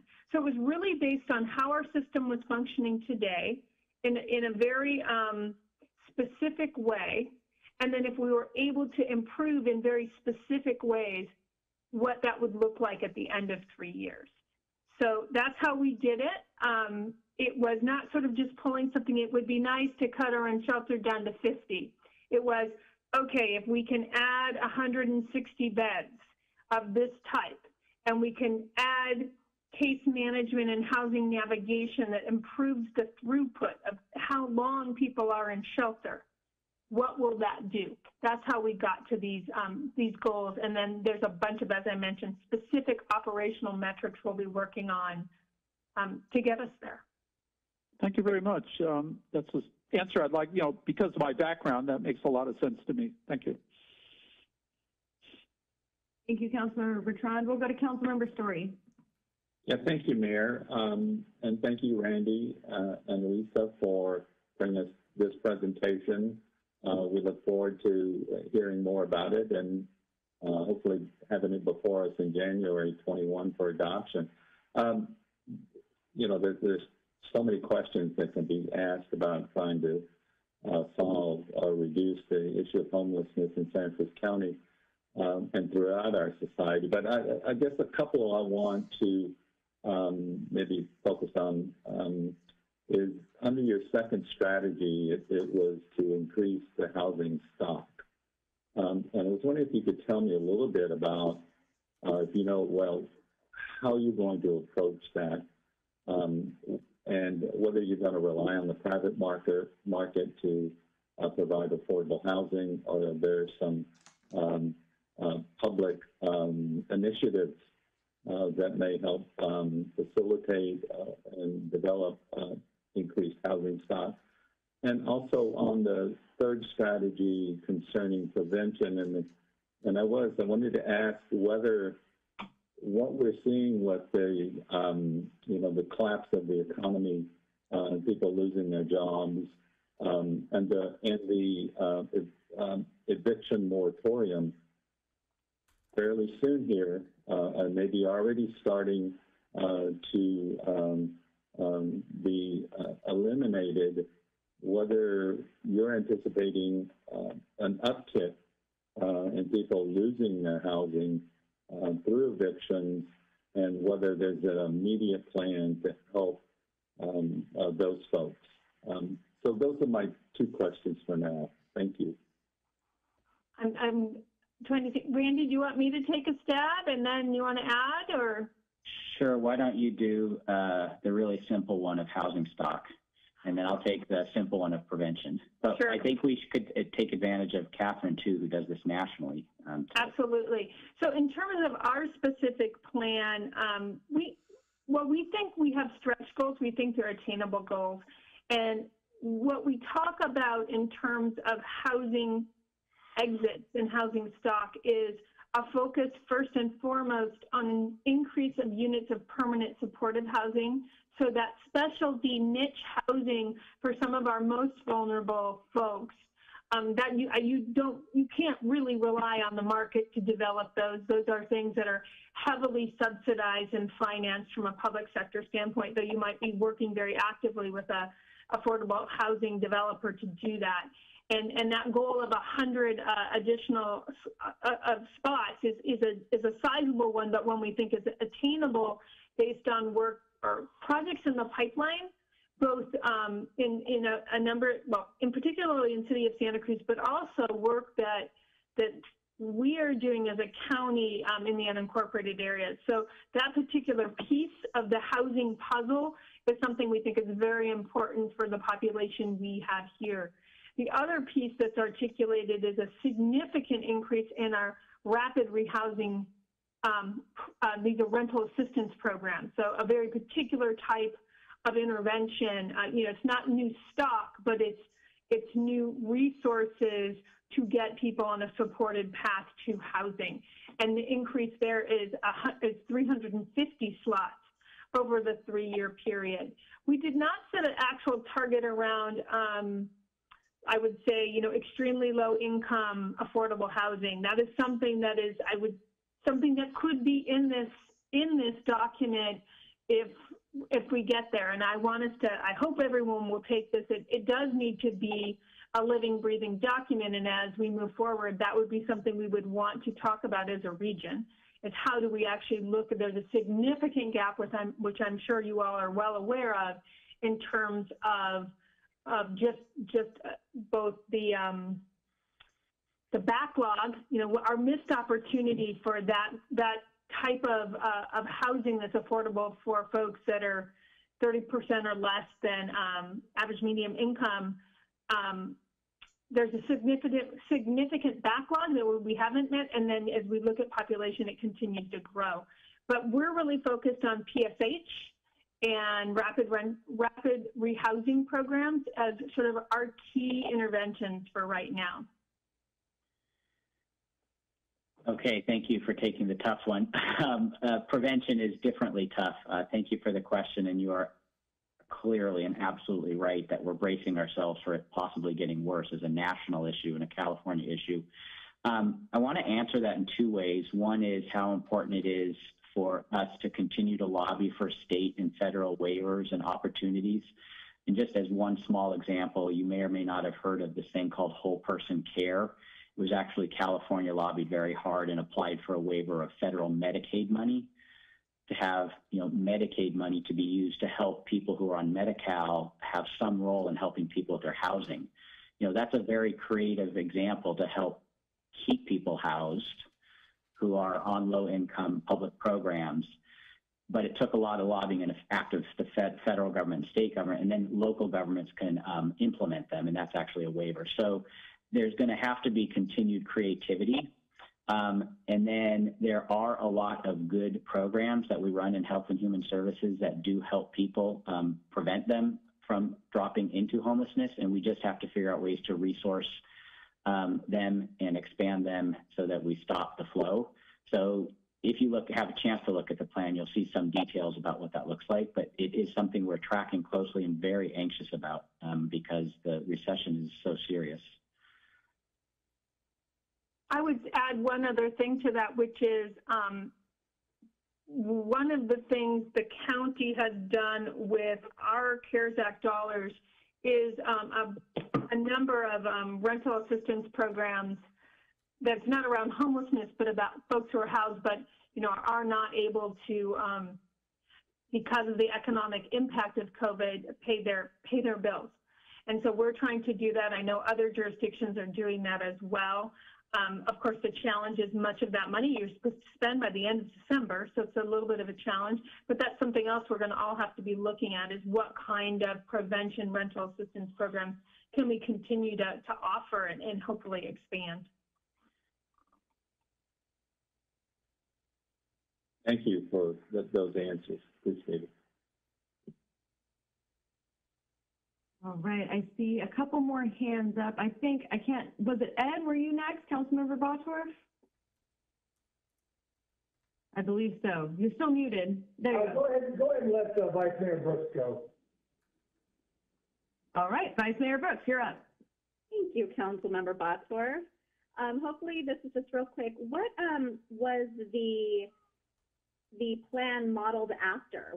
Did you use another city? You might have said this already, but I was just curious where this came from. What do I want to say? Well, actually, that's probably a good Catherine question. What it was modeled after is really best practice, as Focus shared with us, around a systems approach. And, looking at the different kinds of interventions. Focus has brought this framework, let's look at how things are working in your community. And like I said, we were fortunate enough to have many of the pieces just not quite harnessed and honed and integrated. I mean, we weren't missing something big. It was just like, let's look at what you have, how they're actually functioning and what you can do better. So we've been working at this a long time, but we have not been able to do it sort of with the fidelity and the linkage of systems of care, not to sound too jargony, but like just whether it's behavioral health, physical health, Randy's programs in human services. We were looking at it in sort of like a shelter system. Now that has to exist within a whole bunch of other services. And I think one of the incredible moments we're at right now between our boss and our board saying we need to step into this void and help provide more guidance and a backbone of administration to support the region stepping in and stepping up, but also bringing more of leveraging our health and human service resources that serve these same people from a different perspective and integrating it with that question of how do we get you to housing. Thank you, Lisa. I guess I was just being a little bit more specific if there was something that we could look to see how this plan has been implemented in other cities, if this idea was borrowed or as we move forward. I think Randy's right. We should ask Catherine, the one who's worked in a lot of other cities, about what she would say about what we're copying and we think we're so unique. Thanks, Lisa. Hi, everyone. I'm Catherine Gale. I'm Principal Associate with Focus Strategies. We're a West Coast-based but nationally operating firm focused on helping local communities use their own data and their own experience to create programs and plans to address homelessness. particularly coming from a data-driven perspective. So I think if I'm understanding Vice Mayor Brooks' question, the plan is not cookie cutter. So we don't come in and say, look, we'll just take your data and fill it in and here's your pre-written plan. Part of the reason this engagement has been now nearly 18 months, some of that was COVID, it would have been a little bit shorter otherwise, was that we took the time to do a baseline assessment of what was going on here, to work with the folks at the county and the cities. I met with some of the folks in Capitola back in, I'm going to say maybe April of 2019. Along with other stakeholders, we did, as Elisa described, this base year calculation, which is what are you getting now? So what are you buying, essentially, as a community? What are you investing, and what are you getting from that? So we get all the data from all the providers about what their programs are and how much they cost, and we get all the data from the information system about what kind of outcomes. And then we come back and say, based on your situation and based on what we know about best practices, we think you can get further with what you have, and we also think that you need to add more capacity to get to the goal. So to Elisa's point, the modeling starts from what's actually happening in the community and what the resources are, and then it takes scenarios and says, if you wanted to end it, what would it take? And that might be beyond your grasp. If you just keep doing what you're doing, where will you get? And the modeling tends to show that it will actually continue to go up if you don't do something different. And then what's a reasonable approach that you can take over the time frame that you're interested in? Within that, it's informed by what we know about best practices. So some of what was in the slides that showed that you can have very good individual programs and address some homelessness. But if you don't have a strategy and a system that works together, it's really hard to actually turn the curve and bring the needle down. And so when we look at other places in the country that either we've worked with or other folks have worked with, this set of strategies of sort of having your emergency system be focused on getting people into housing, looking at your outcomes and your rates of progress and holding yourself accountable for that. Investing in the kinds of housing that Elisa talked about, and to the prevention point, making sure that you're not using your homeless system to temporarily shelter or house people who actually don't need that. So one of the things our analysis found was that there were actually people going into shelter who had had a place to stay the night before. But if they had had appropriate prevention services, they wouldn't have needed to take that shelter bed, and that bed could have been made available then to someone else who could use it. So we take all that, and then, so is the plan like based on somebody else's? We looked at some other ones around the state that have come out recently, and we're modeling some things like our idea that Randy talked about, to have it be more graphically pleasing on certain things we've seen. But I would say this is very much a plan that was created in Santa Cruz, informed by your local data and what we know nationally. I hope that answers your question. Great, thank you. I see Councilmember Bosworth has had his hand up. Thank you, Mayor.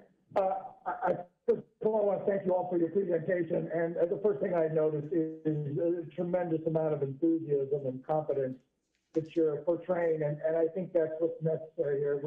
We all know, and you know this more than I do, that this has been tried many times to be resolved, and it's going to take a great effort. I think my disclosure that I want to make to you now is that I'm going to be turned out in this position, and there'll be a new face in this box when you come back next time. And I just want you to know that as I'm leaving, I appreciate this effort you're all making. I know this council is going to work hard with you to do whatever it takes to play our part in trying to find a solution. And I just want to wish you the best of luck in everything you're doing, and keep up that level of enthusiasm that I saw tonight. And I appreciate all your efforts. Thank you. Thank you. And Councilmember Rich Khan. Yeah, it's sort of a general question, but I often wonder about the people who are giving the services and will be participating in the various programs. The level of involvement they have with the people on the streets and the people who need help to the extent that they know their names and they know their individual stories.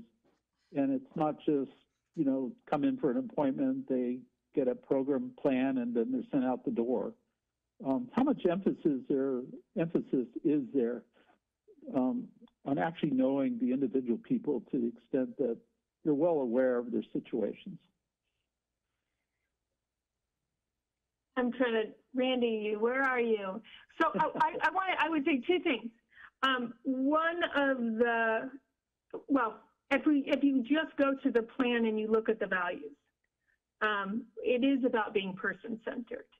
It is about understanding someone's individual story. And I think what's really important is us understanding the experience of homelessness in South County is different than the experience of homelessness in North County. And there's a whole lot of people who are not street homeless. They are working very, very hard to be invisible. And how do we do a better job making the right point of contact with those folks and trying to figure out how can we, whether it's through the homeless system or these other systems of support, help them get what they need.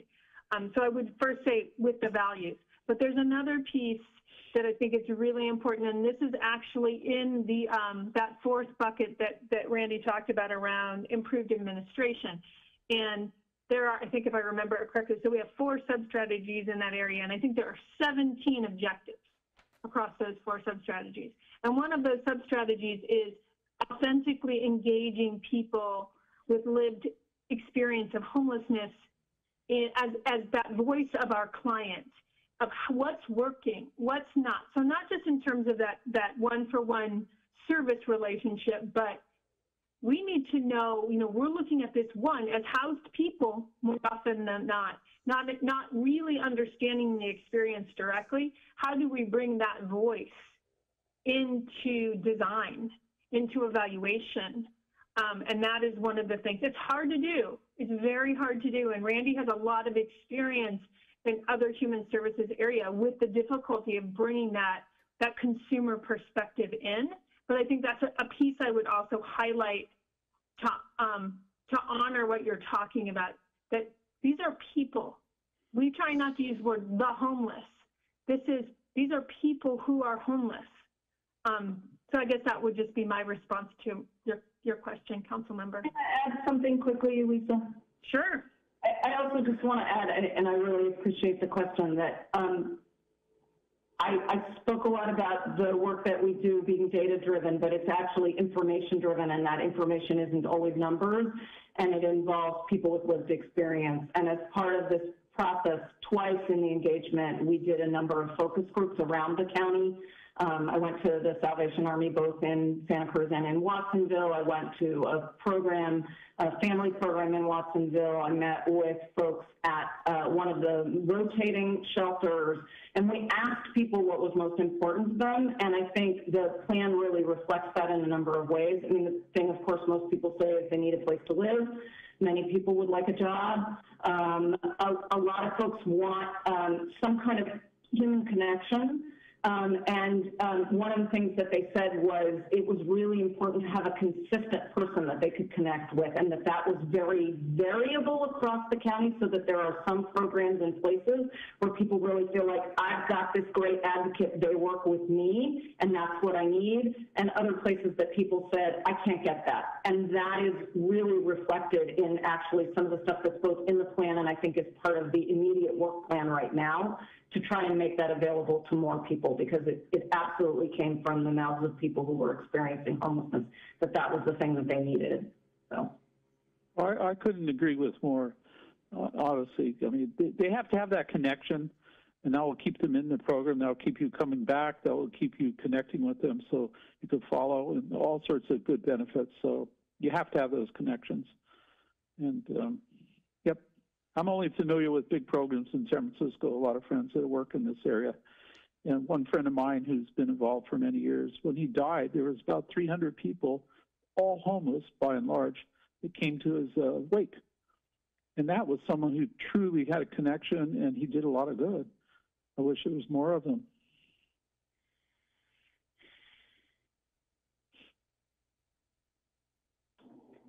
All right. Thank you so much, Councilmember Bertrand, for your comments. Thank you all for your presentation.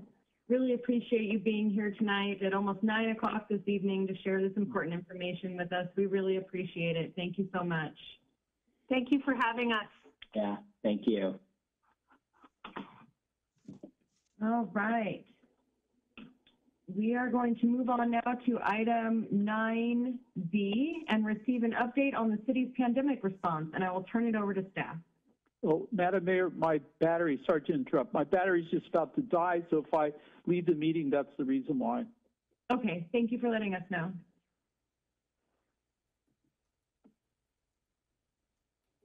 I'm going to try to pull up presentation here.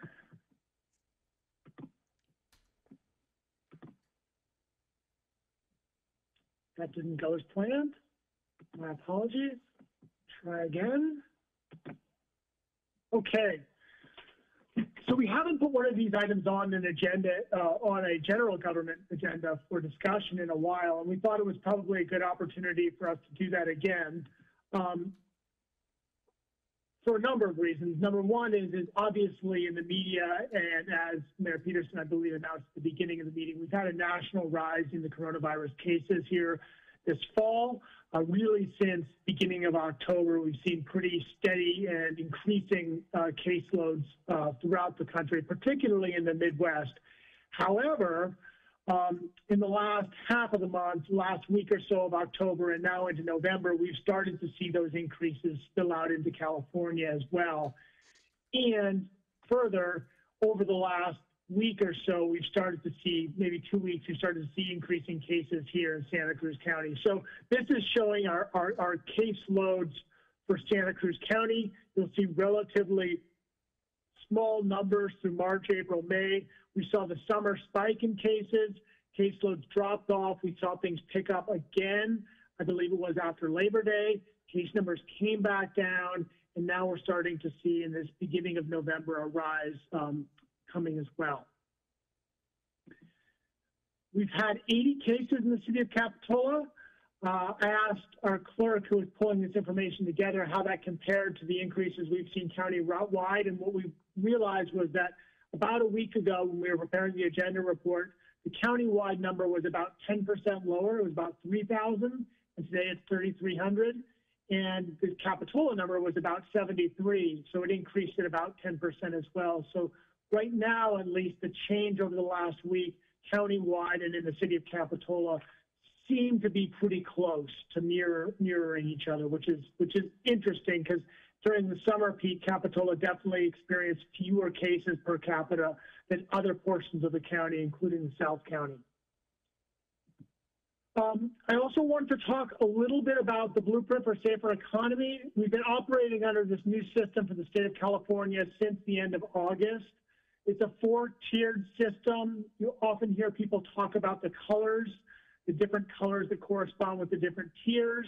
Each one of those different tiers has explicit guidance in terms of both the number of the triggers to move between the different tiers, which are the average number of cases over the last week, and in addition, the positivity rate of the test that you do. And then within the tiers, there's explicit guidance for how much activity, business activity and commercial activity is allowed when you're in one of those different tiers. And then every Tuesday, council members have probably gotten used to this. Frequently, I'm sending out emails to council on Tuesday announcing the changes in the tiers, because that's when the state of California announces the changes. There are 4 tiers. Purple is the worst, widespread, which is where we started when the system rolled out in August. Substantial red is the second tier, and then orange, and then yellow. The metrics, as you can see here, are if you have more than 7 cases, daily new cases per 100,000, that's a trigger to move into the purple tier. But between 4 and 6, that's the red tier, and 1 to 4 is the moderate tier, and then less than 1 is the minimal tier. We, as a county, started out in the purple tier, as I mentioned. We spent 2 weeks there at the end of August, early September, moved into the red tier. We were there for 7 weeks, moved into the orange tier. We were there for only 2 weeks, and just this week we moved back into the red tier.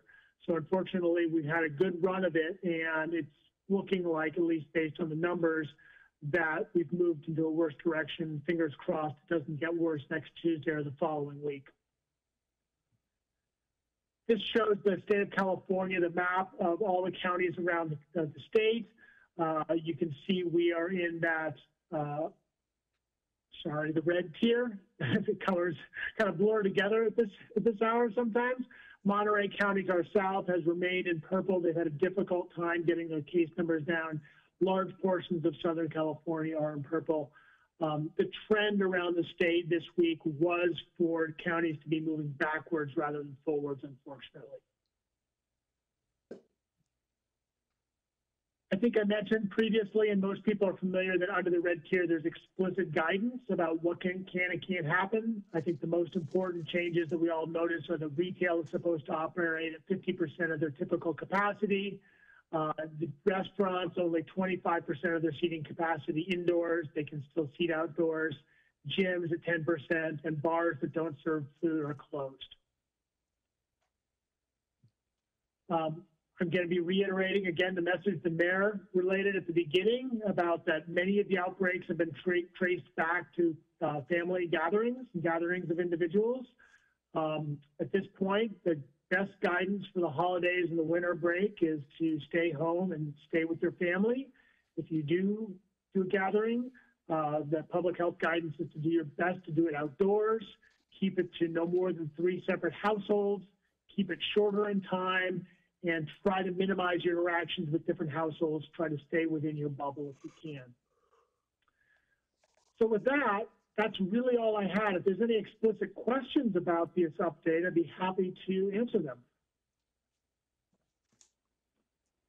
Thank you. Are there any council members that have questions on this item?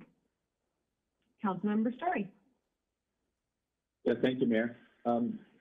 Jamie, just I noticed in the staff report it says that the museum director was considering developing a plan to reopen.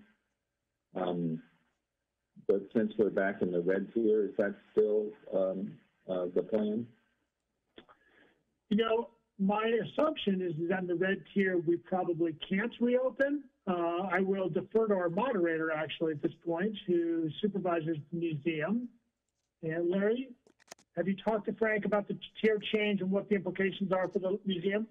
Yes, thank you, Councilmember Story. I actually spoke with museum curator Frank Perry this morning, and he is getting everything ready, but they're not, now that we're back in the red, they are not going to reopen. He's still working on the plans that he was working on if we get back to, when we get back to the orange, but at this point in the red tier, there are no plans to open at this time.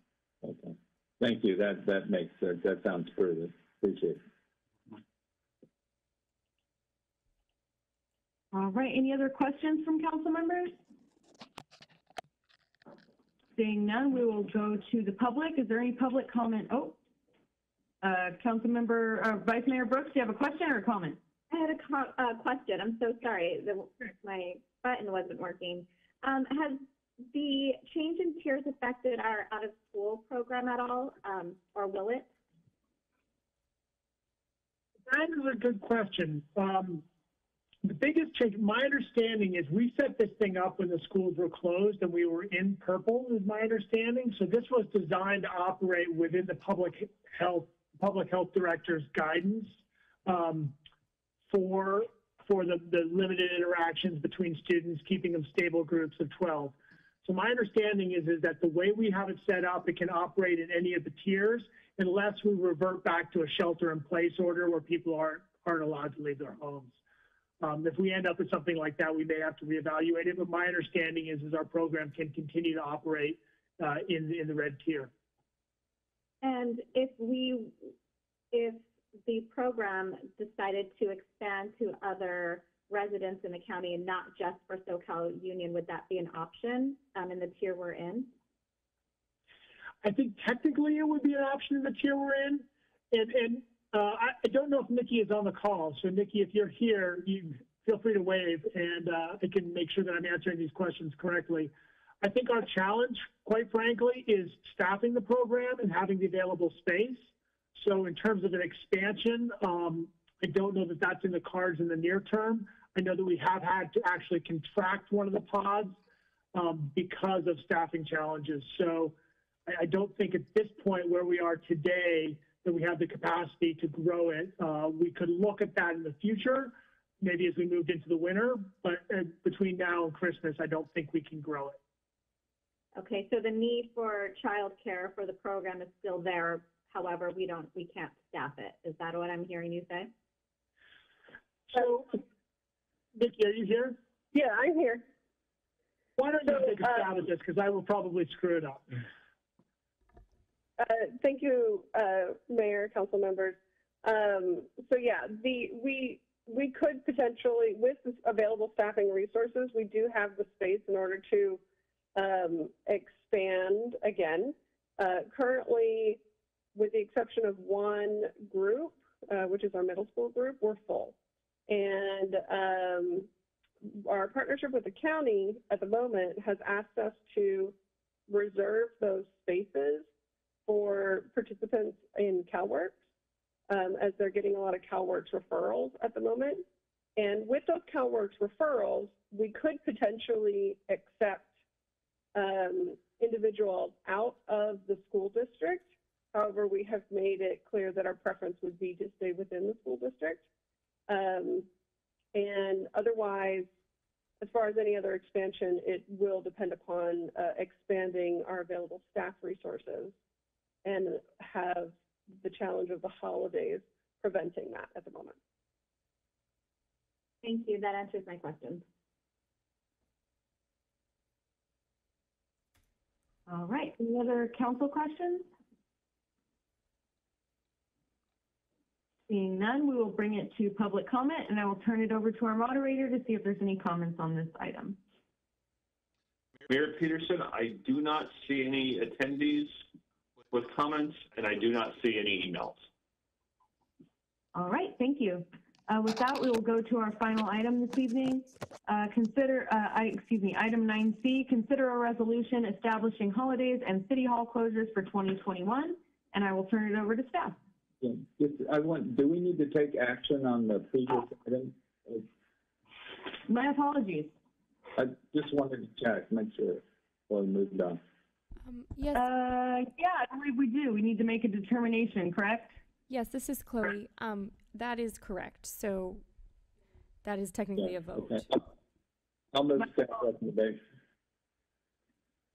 Thank you. I'll second. All right, we have a motion by Councilmember Story and a second by Councilmember Bosworth. Can I have a roll call vote, please? Yes, Councilmember Bertrand.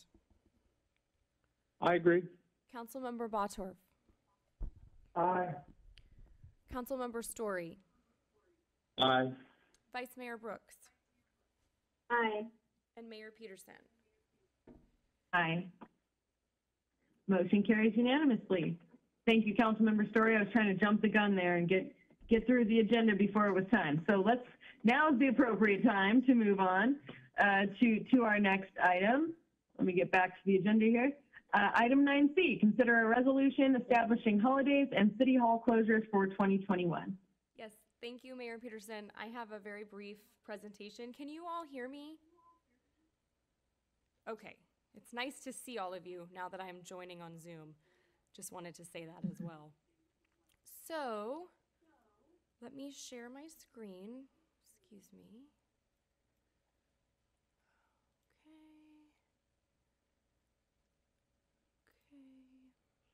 Kind of a couple different hats here, so thank you for being patient.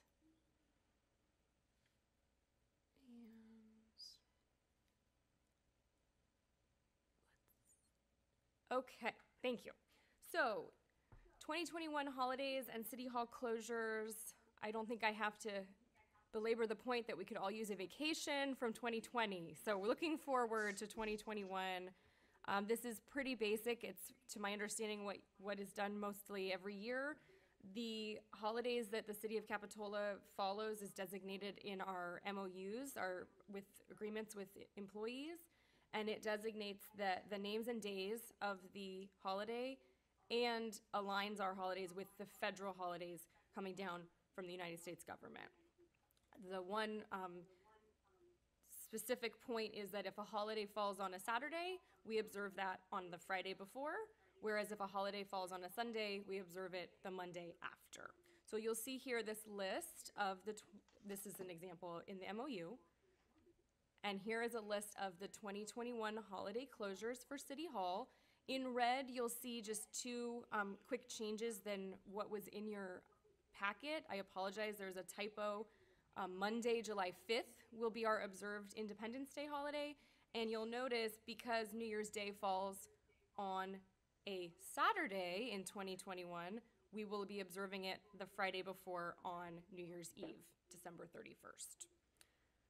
So, with that, I'm available for any questions. All right. Are there any questions from council? No questions? All right. With that, we'll bring it to public comment. Are there any comments on this item?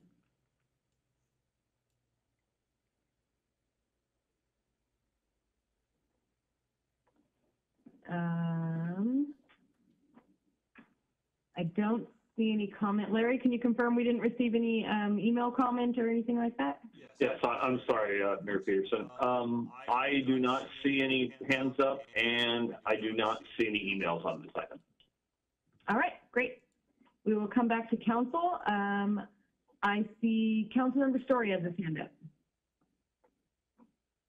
Yeah, thank you, Mayor.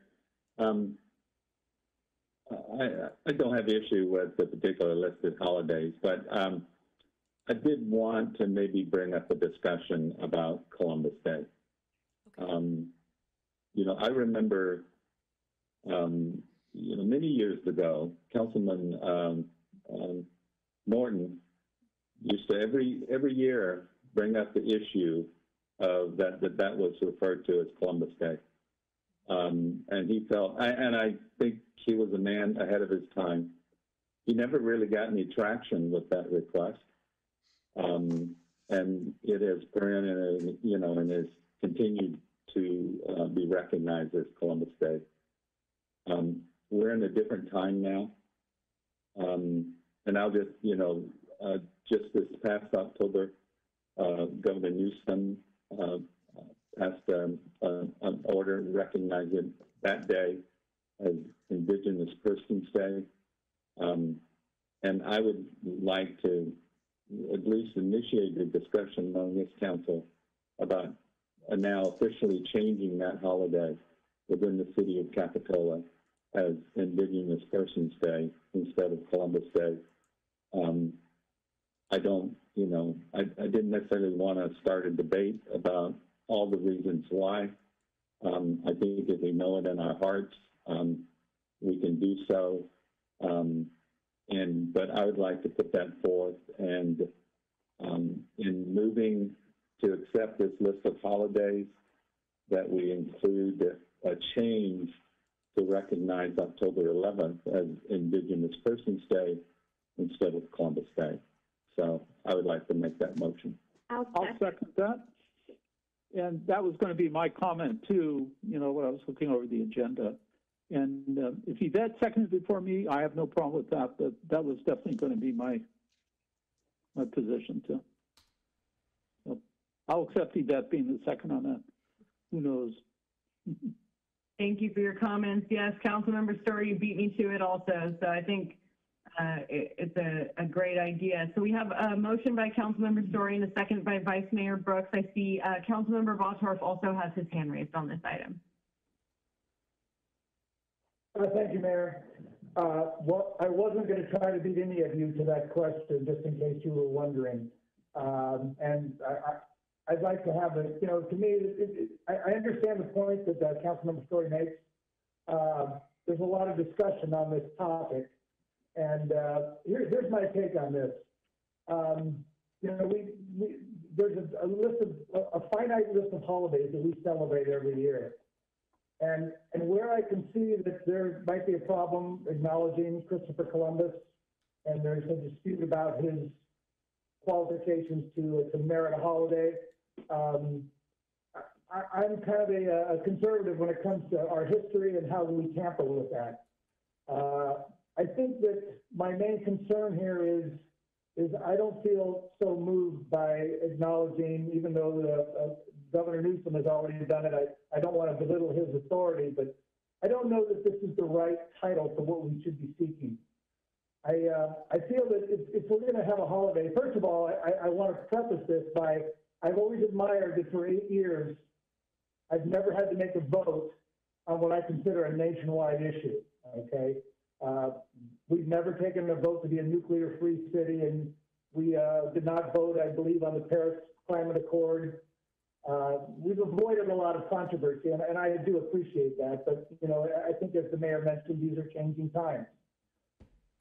My concern here is that where I can see that maybe Christopher Columbus is not warranted to have a holiday, I want to look at this.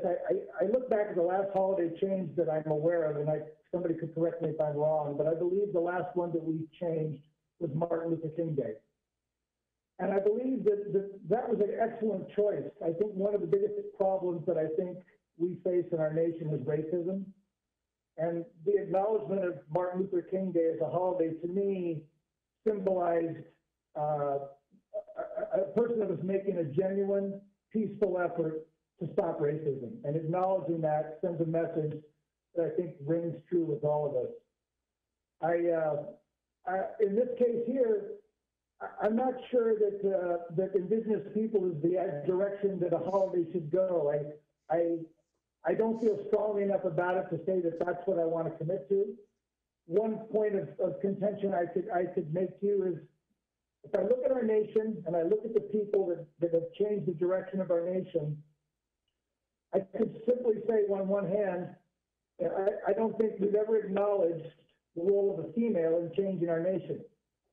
And if I was going to be looking at someone to dedicate a holiday to, I would prefer to look down that path or some other path that I felt resonated with what I consider most of Americans. And I know that personally I've had conversation with American Indians that don't feel that Indigenous is a day that they actually connect with. So it's hard for me as a single person in a small town to go against a trend of holiday change across the state, especially when our governor has dedicated this. But I just want you to know that my feelings here are, I think it's a big deal. I wish there was more effort put into making, I wish I felt that the date resonated as much as I did feel when we changed Martin Luther King Day. So if I don't vote unanimous with you, I just want you to understand that there is a little reason behind that. So thank you for allowing me to speak. Thank you, Councilmember Bosworth. Councilmember Bertrand, is that, my apologies, did you have your hand up previously or is this new? This is not new. The reason why I thought about bringing this subject up is that, to me, it's a recognition of the importance that the Indigenous people have to the history of this country. I think it's also, to me, a recognition of the fact that we're looking more and more towards Indigenous people for guidance on many different issues. One that's recently come up is how to manage forests. But in many discussions that I've had, and online now, it's amazing how often the Indian community is now being sought after for their input. And so I would like to vote for this because I appreciate the fact that we still have an Indigenous community in the United States, and I think their importance is going to be greater as years go by. Thank you, Councilmember Bertrand. Councilmember Story? Well, thank you, Mayor. I just wanted to respond to Ed and thank him for his comments, his point of view. I respect it fully. you know, there were many years on the council when Councilmember Norton brought up this question, and I didn't support it, and I haven't, you know, I think until this point. And I think that that's wonderful if we want to maybe consider some other appropriate group of people that maybe have had an impact on our society. But, you know, this one, this particular date, I think is closely connected to, you know, the indigenous people. And it's one that I think is been already officially acknowledged on the state level. And I don't know that we should always wait until our national leaders take action before we feel that we can move forward. Sometimes it takes communities and people at the local level to make the national changes.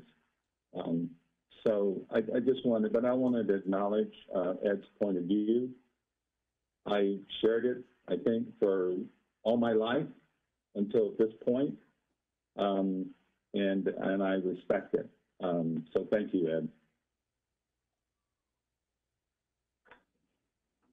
Thank you, Councilmember Story. I also acknowledge and appreciate Councilmember Bottorff's comments on this, especially, you know, mentioning that there is a need for the representation of women in the holidays that we celebrate. I very much appreciate that. With that, we do have a motion and a second. Oh, I'm sorry, Councilmember Bertrand, did you have additional comments? Oh, no, I'm trying to get off of here. No more comments for me. Okay. Well, with that, we have a, no, I'm sorry. Did we take this to public comment yet? I don't think we have. No, not yet. Okay, thank you. It's after 9, it's past I'm in my 30s now, so it's past my bedtime. I will bring this now to public comment. Is there any member of the public that would like to address the council on this item? I do not see anyone with their hands up in any attendees, and I do not see any emails. All right. And with that, we'll bring it back to council. And we have a motion and a second. Can we have a roll call vote, please? Yes. Excuse me. Councilmember Bertrand. I agree. Councilmember Bottorff. No. Councilmember Story. Aye. Vice Mayor Brooks. Aye. And Mayor Peterson. Aye. I think someone should phone Dennis Norton, tell him what happened.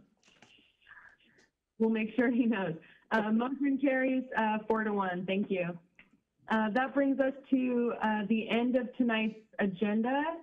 It's been an interesting meeting. Thank you all so much for your time this evening. It is my last time closing out a meeting as your mayor. I have one more to start the meeting. This is my last time closing out a meeting as mayor, because the next meeting we're going to have a transition of our council and a new council members and a new mayor. And right? Am I wrong? No, wrong. I think we have a meeting on the 22nd. Yes. Oh, we do? You're not done. Oh boy. I thought we were done. No. Pass it off to you. That soon? Okay. You're trying to get rid of me a meeting early, okay? So I can. Well, you said something, Ed, earlier, so I thought that's one more full meeting. One more full meeting. One more full meeting. Call to order here. The 22nd is a Sunday. Correct. What is the date? Mayor, may I interrupt It's just the briefly? 24th. Oh, that's right. That's right. Okay. Well, sorry, you guys are stuck with me for another meeting. So I'll see you then. Mayor Better cancel your appointments that day then. Mayor Peterson, we'll have to wear the matching jackets then at that other meeting. I'll give you a call. All right. All right. Well, see you all on the 24th then. Take care of yourselves. Take care of each other. And meeting is adjourned.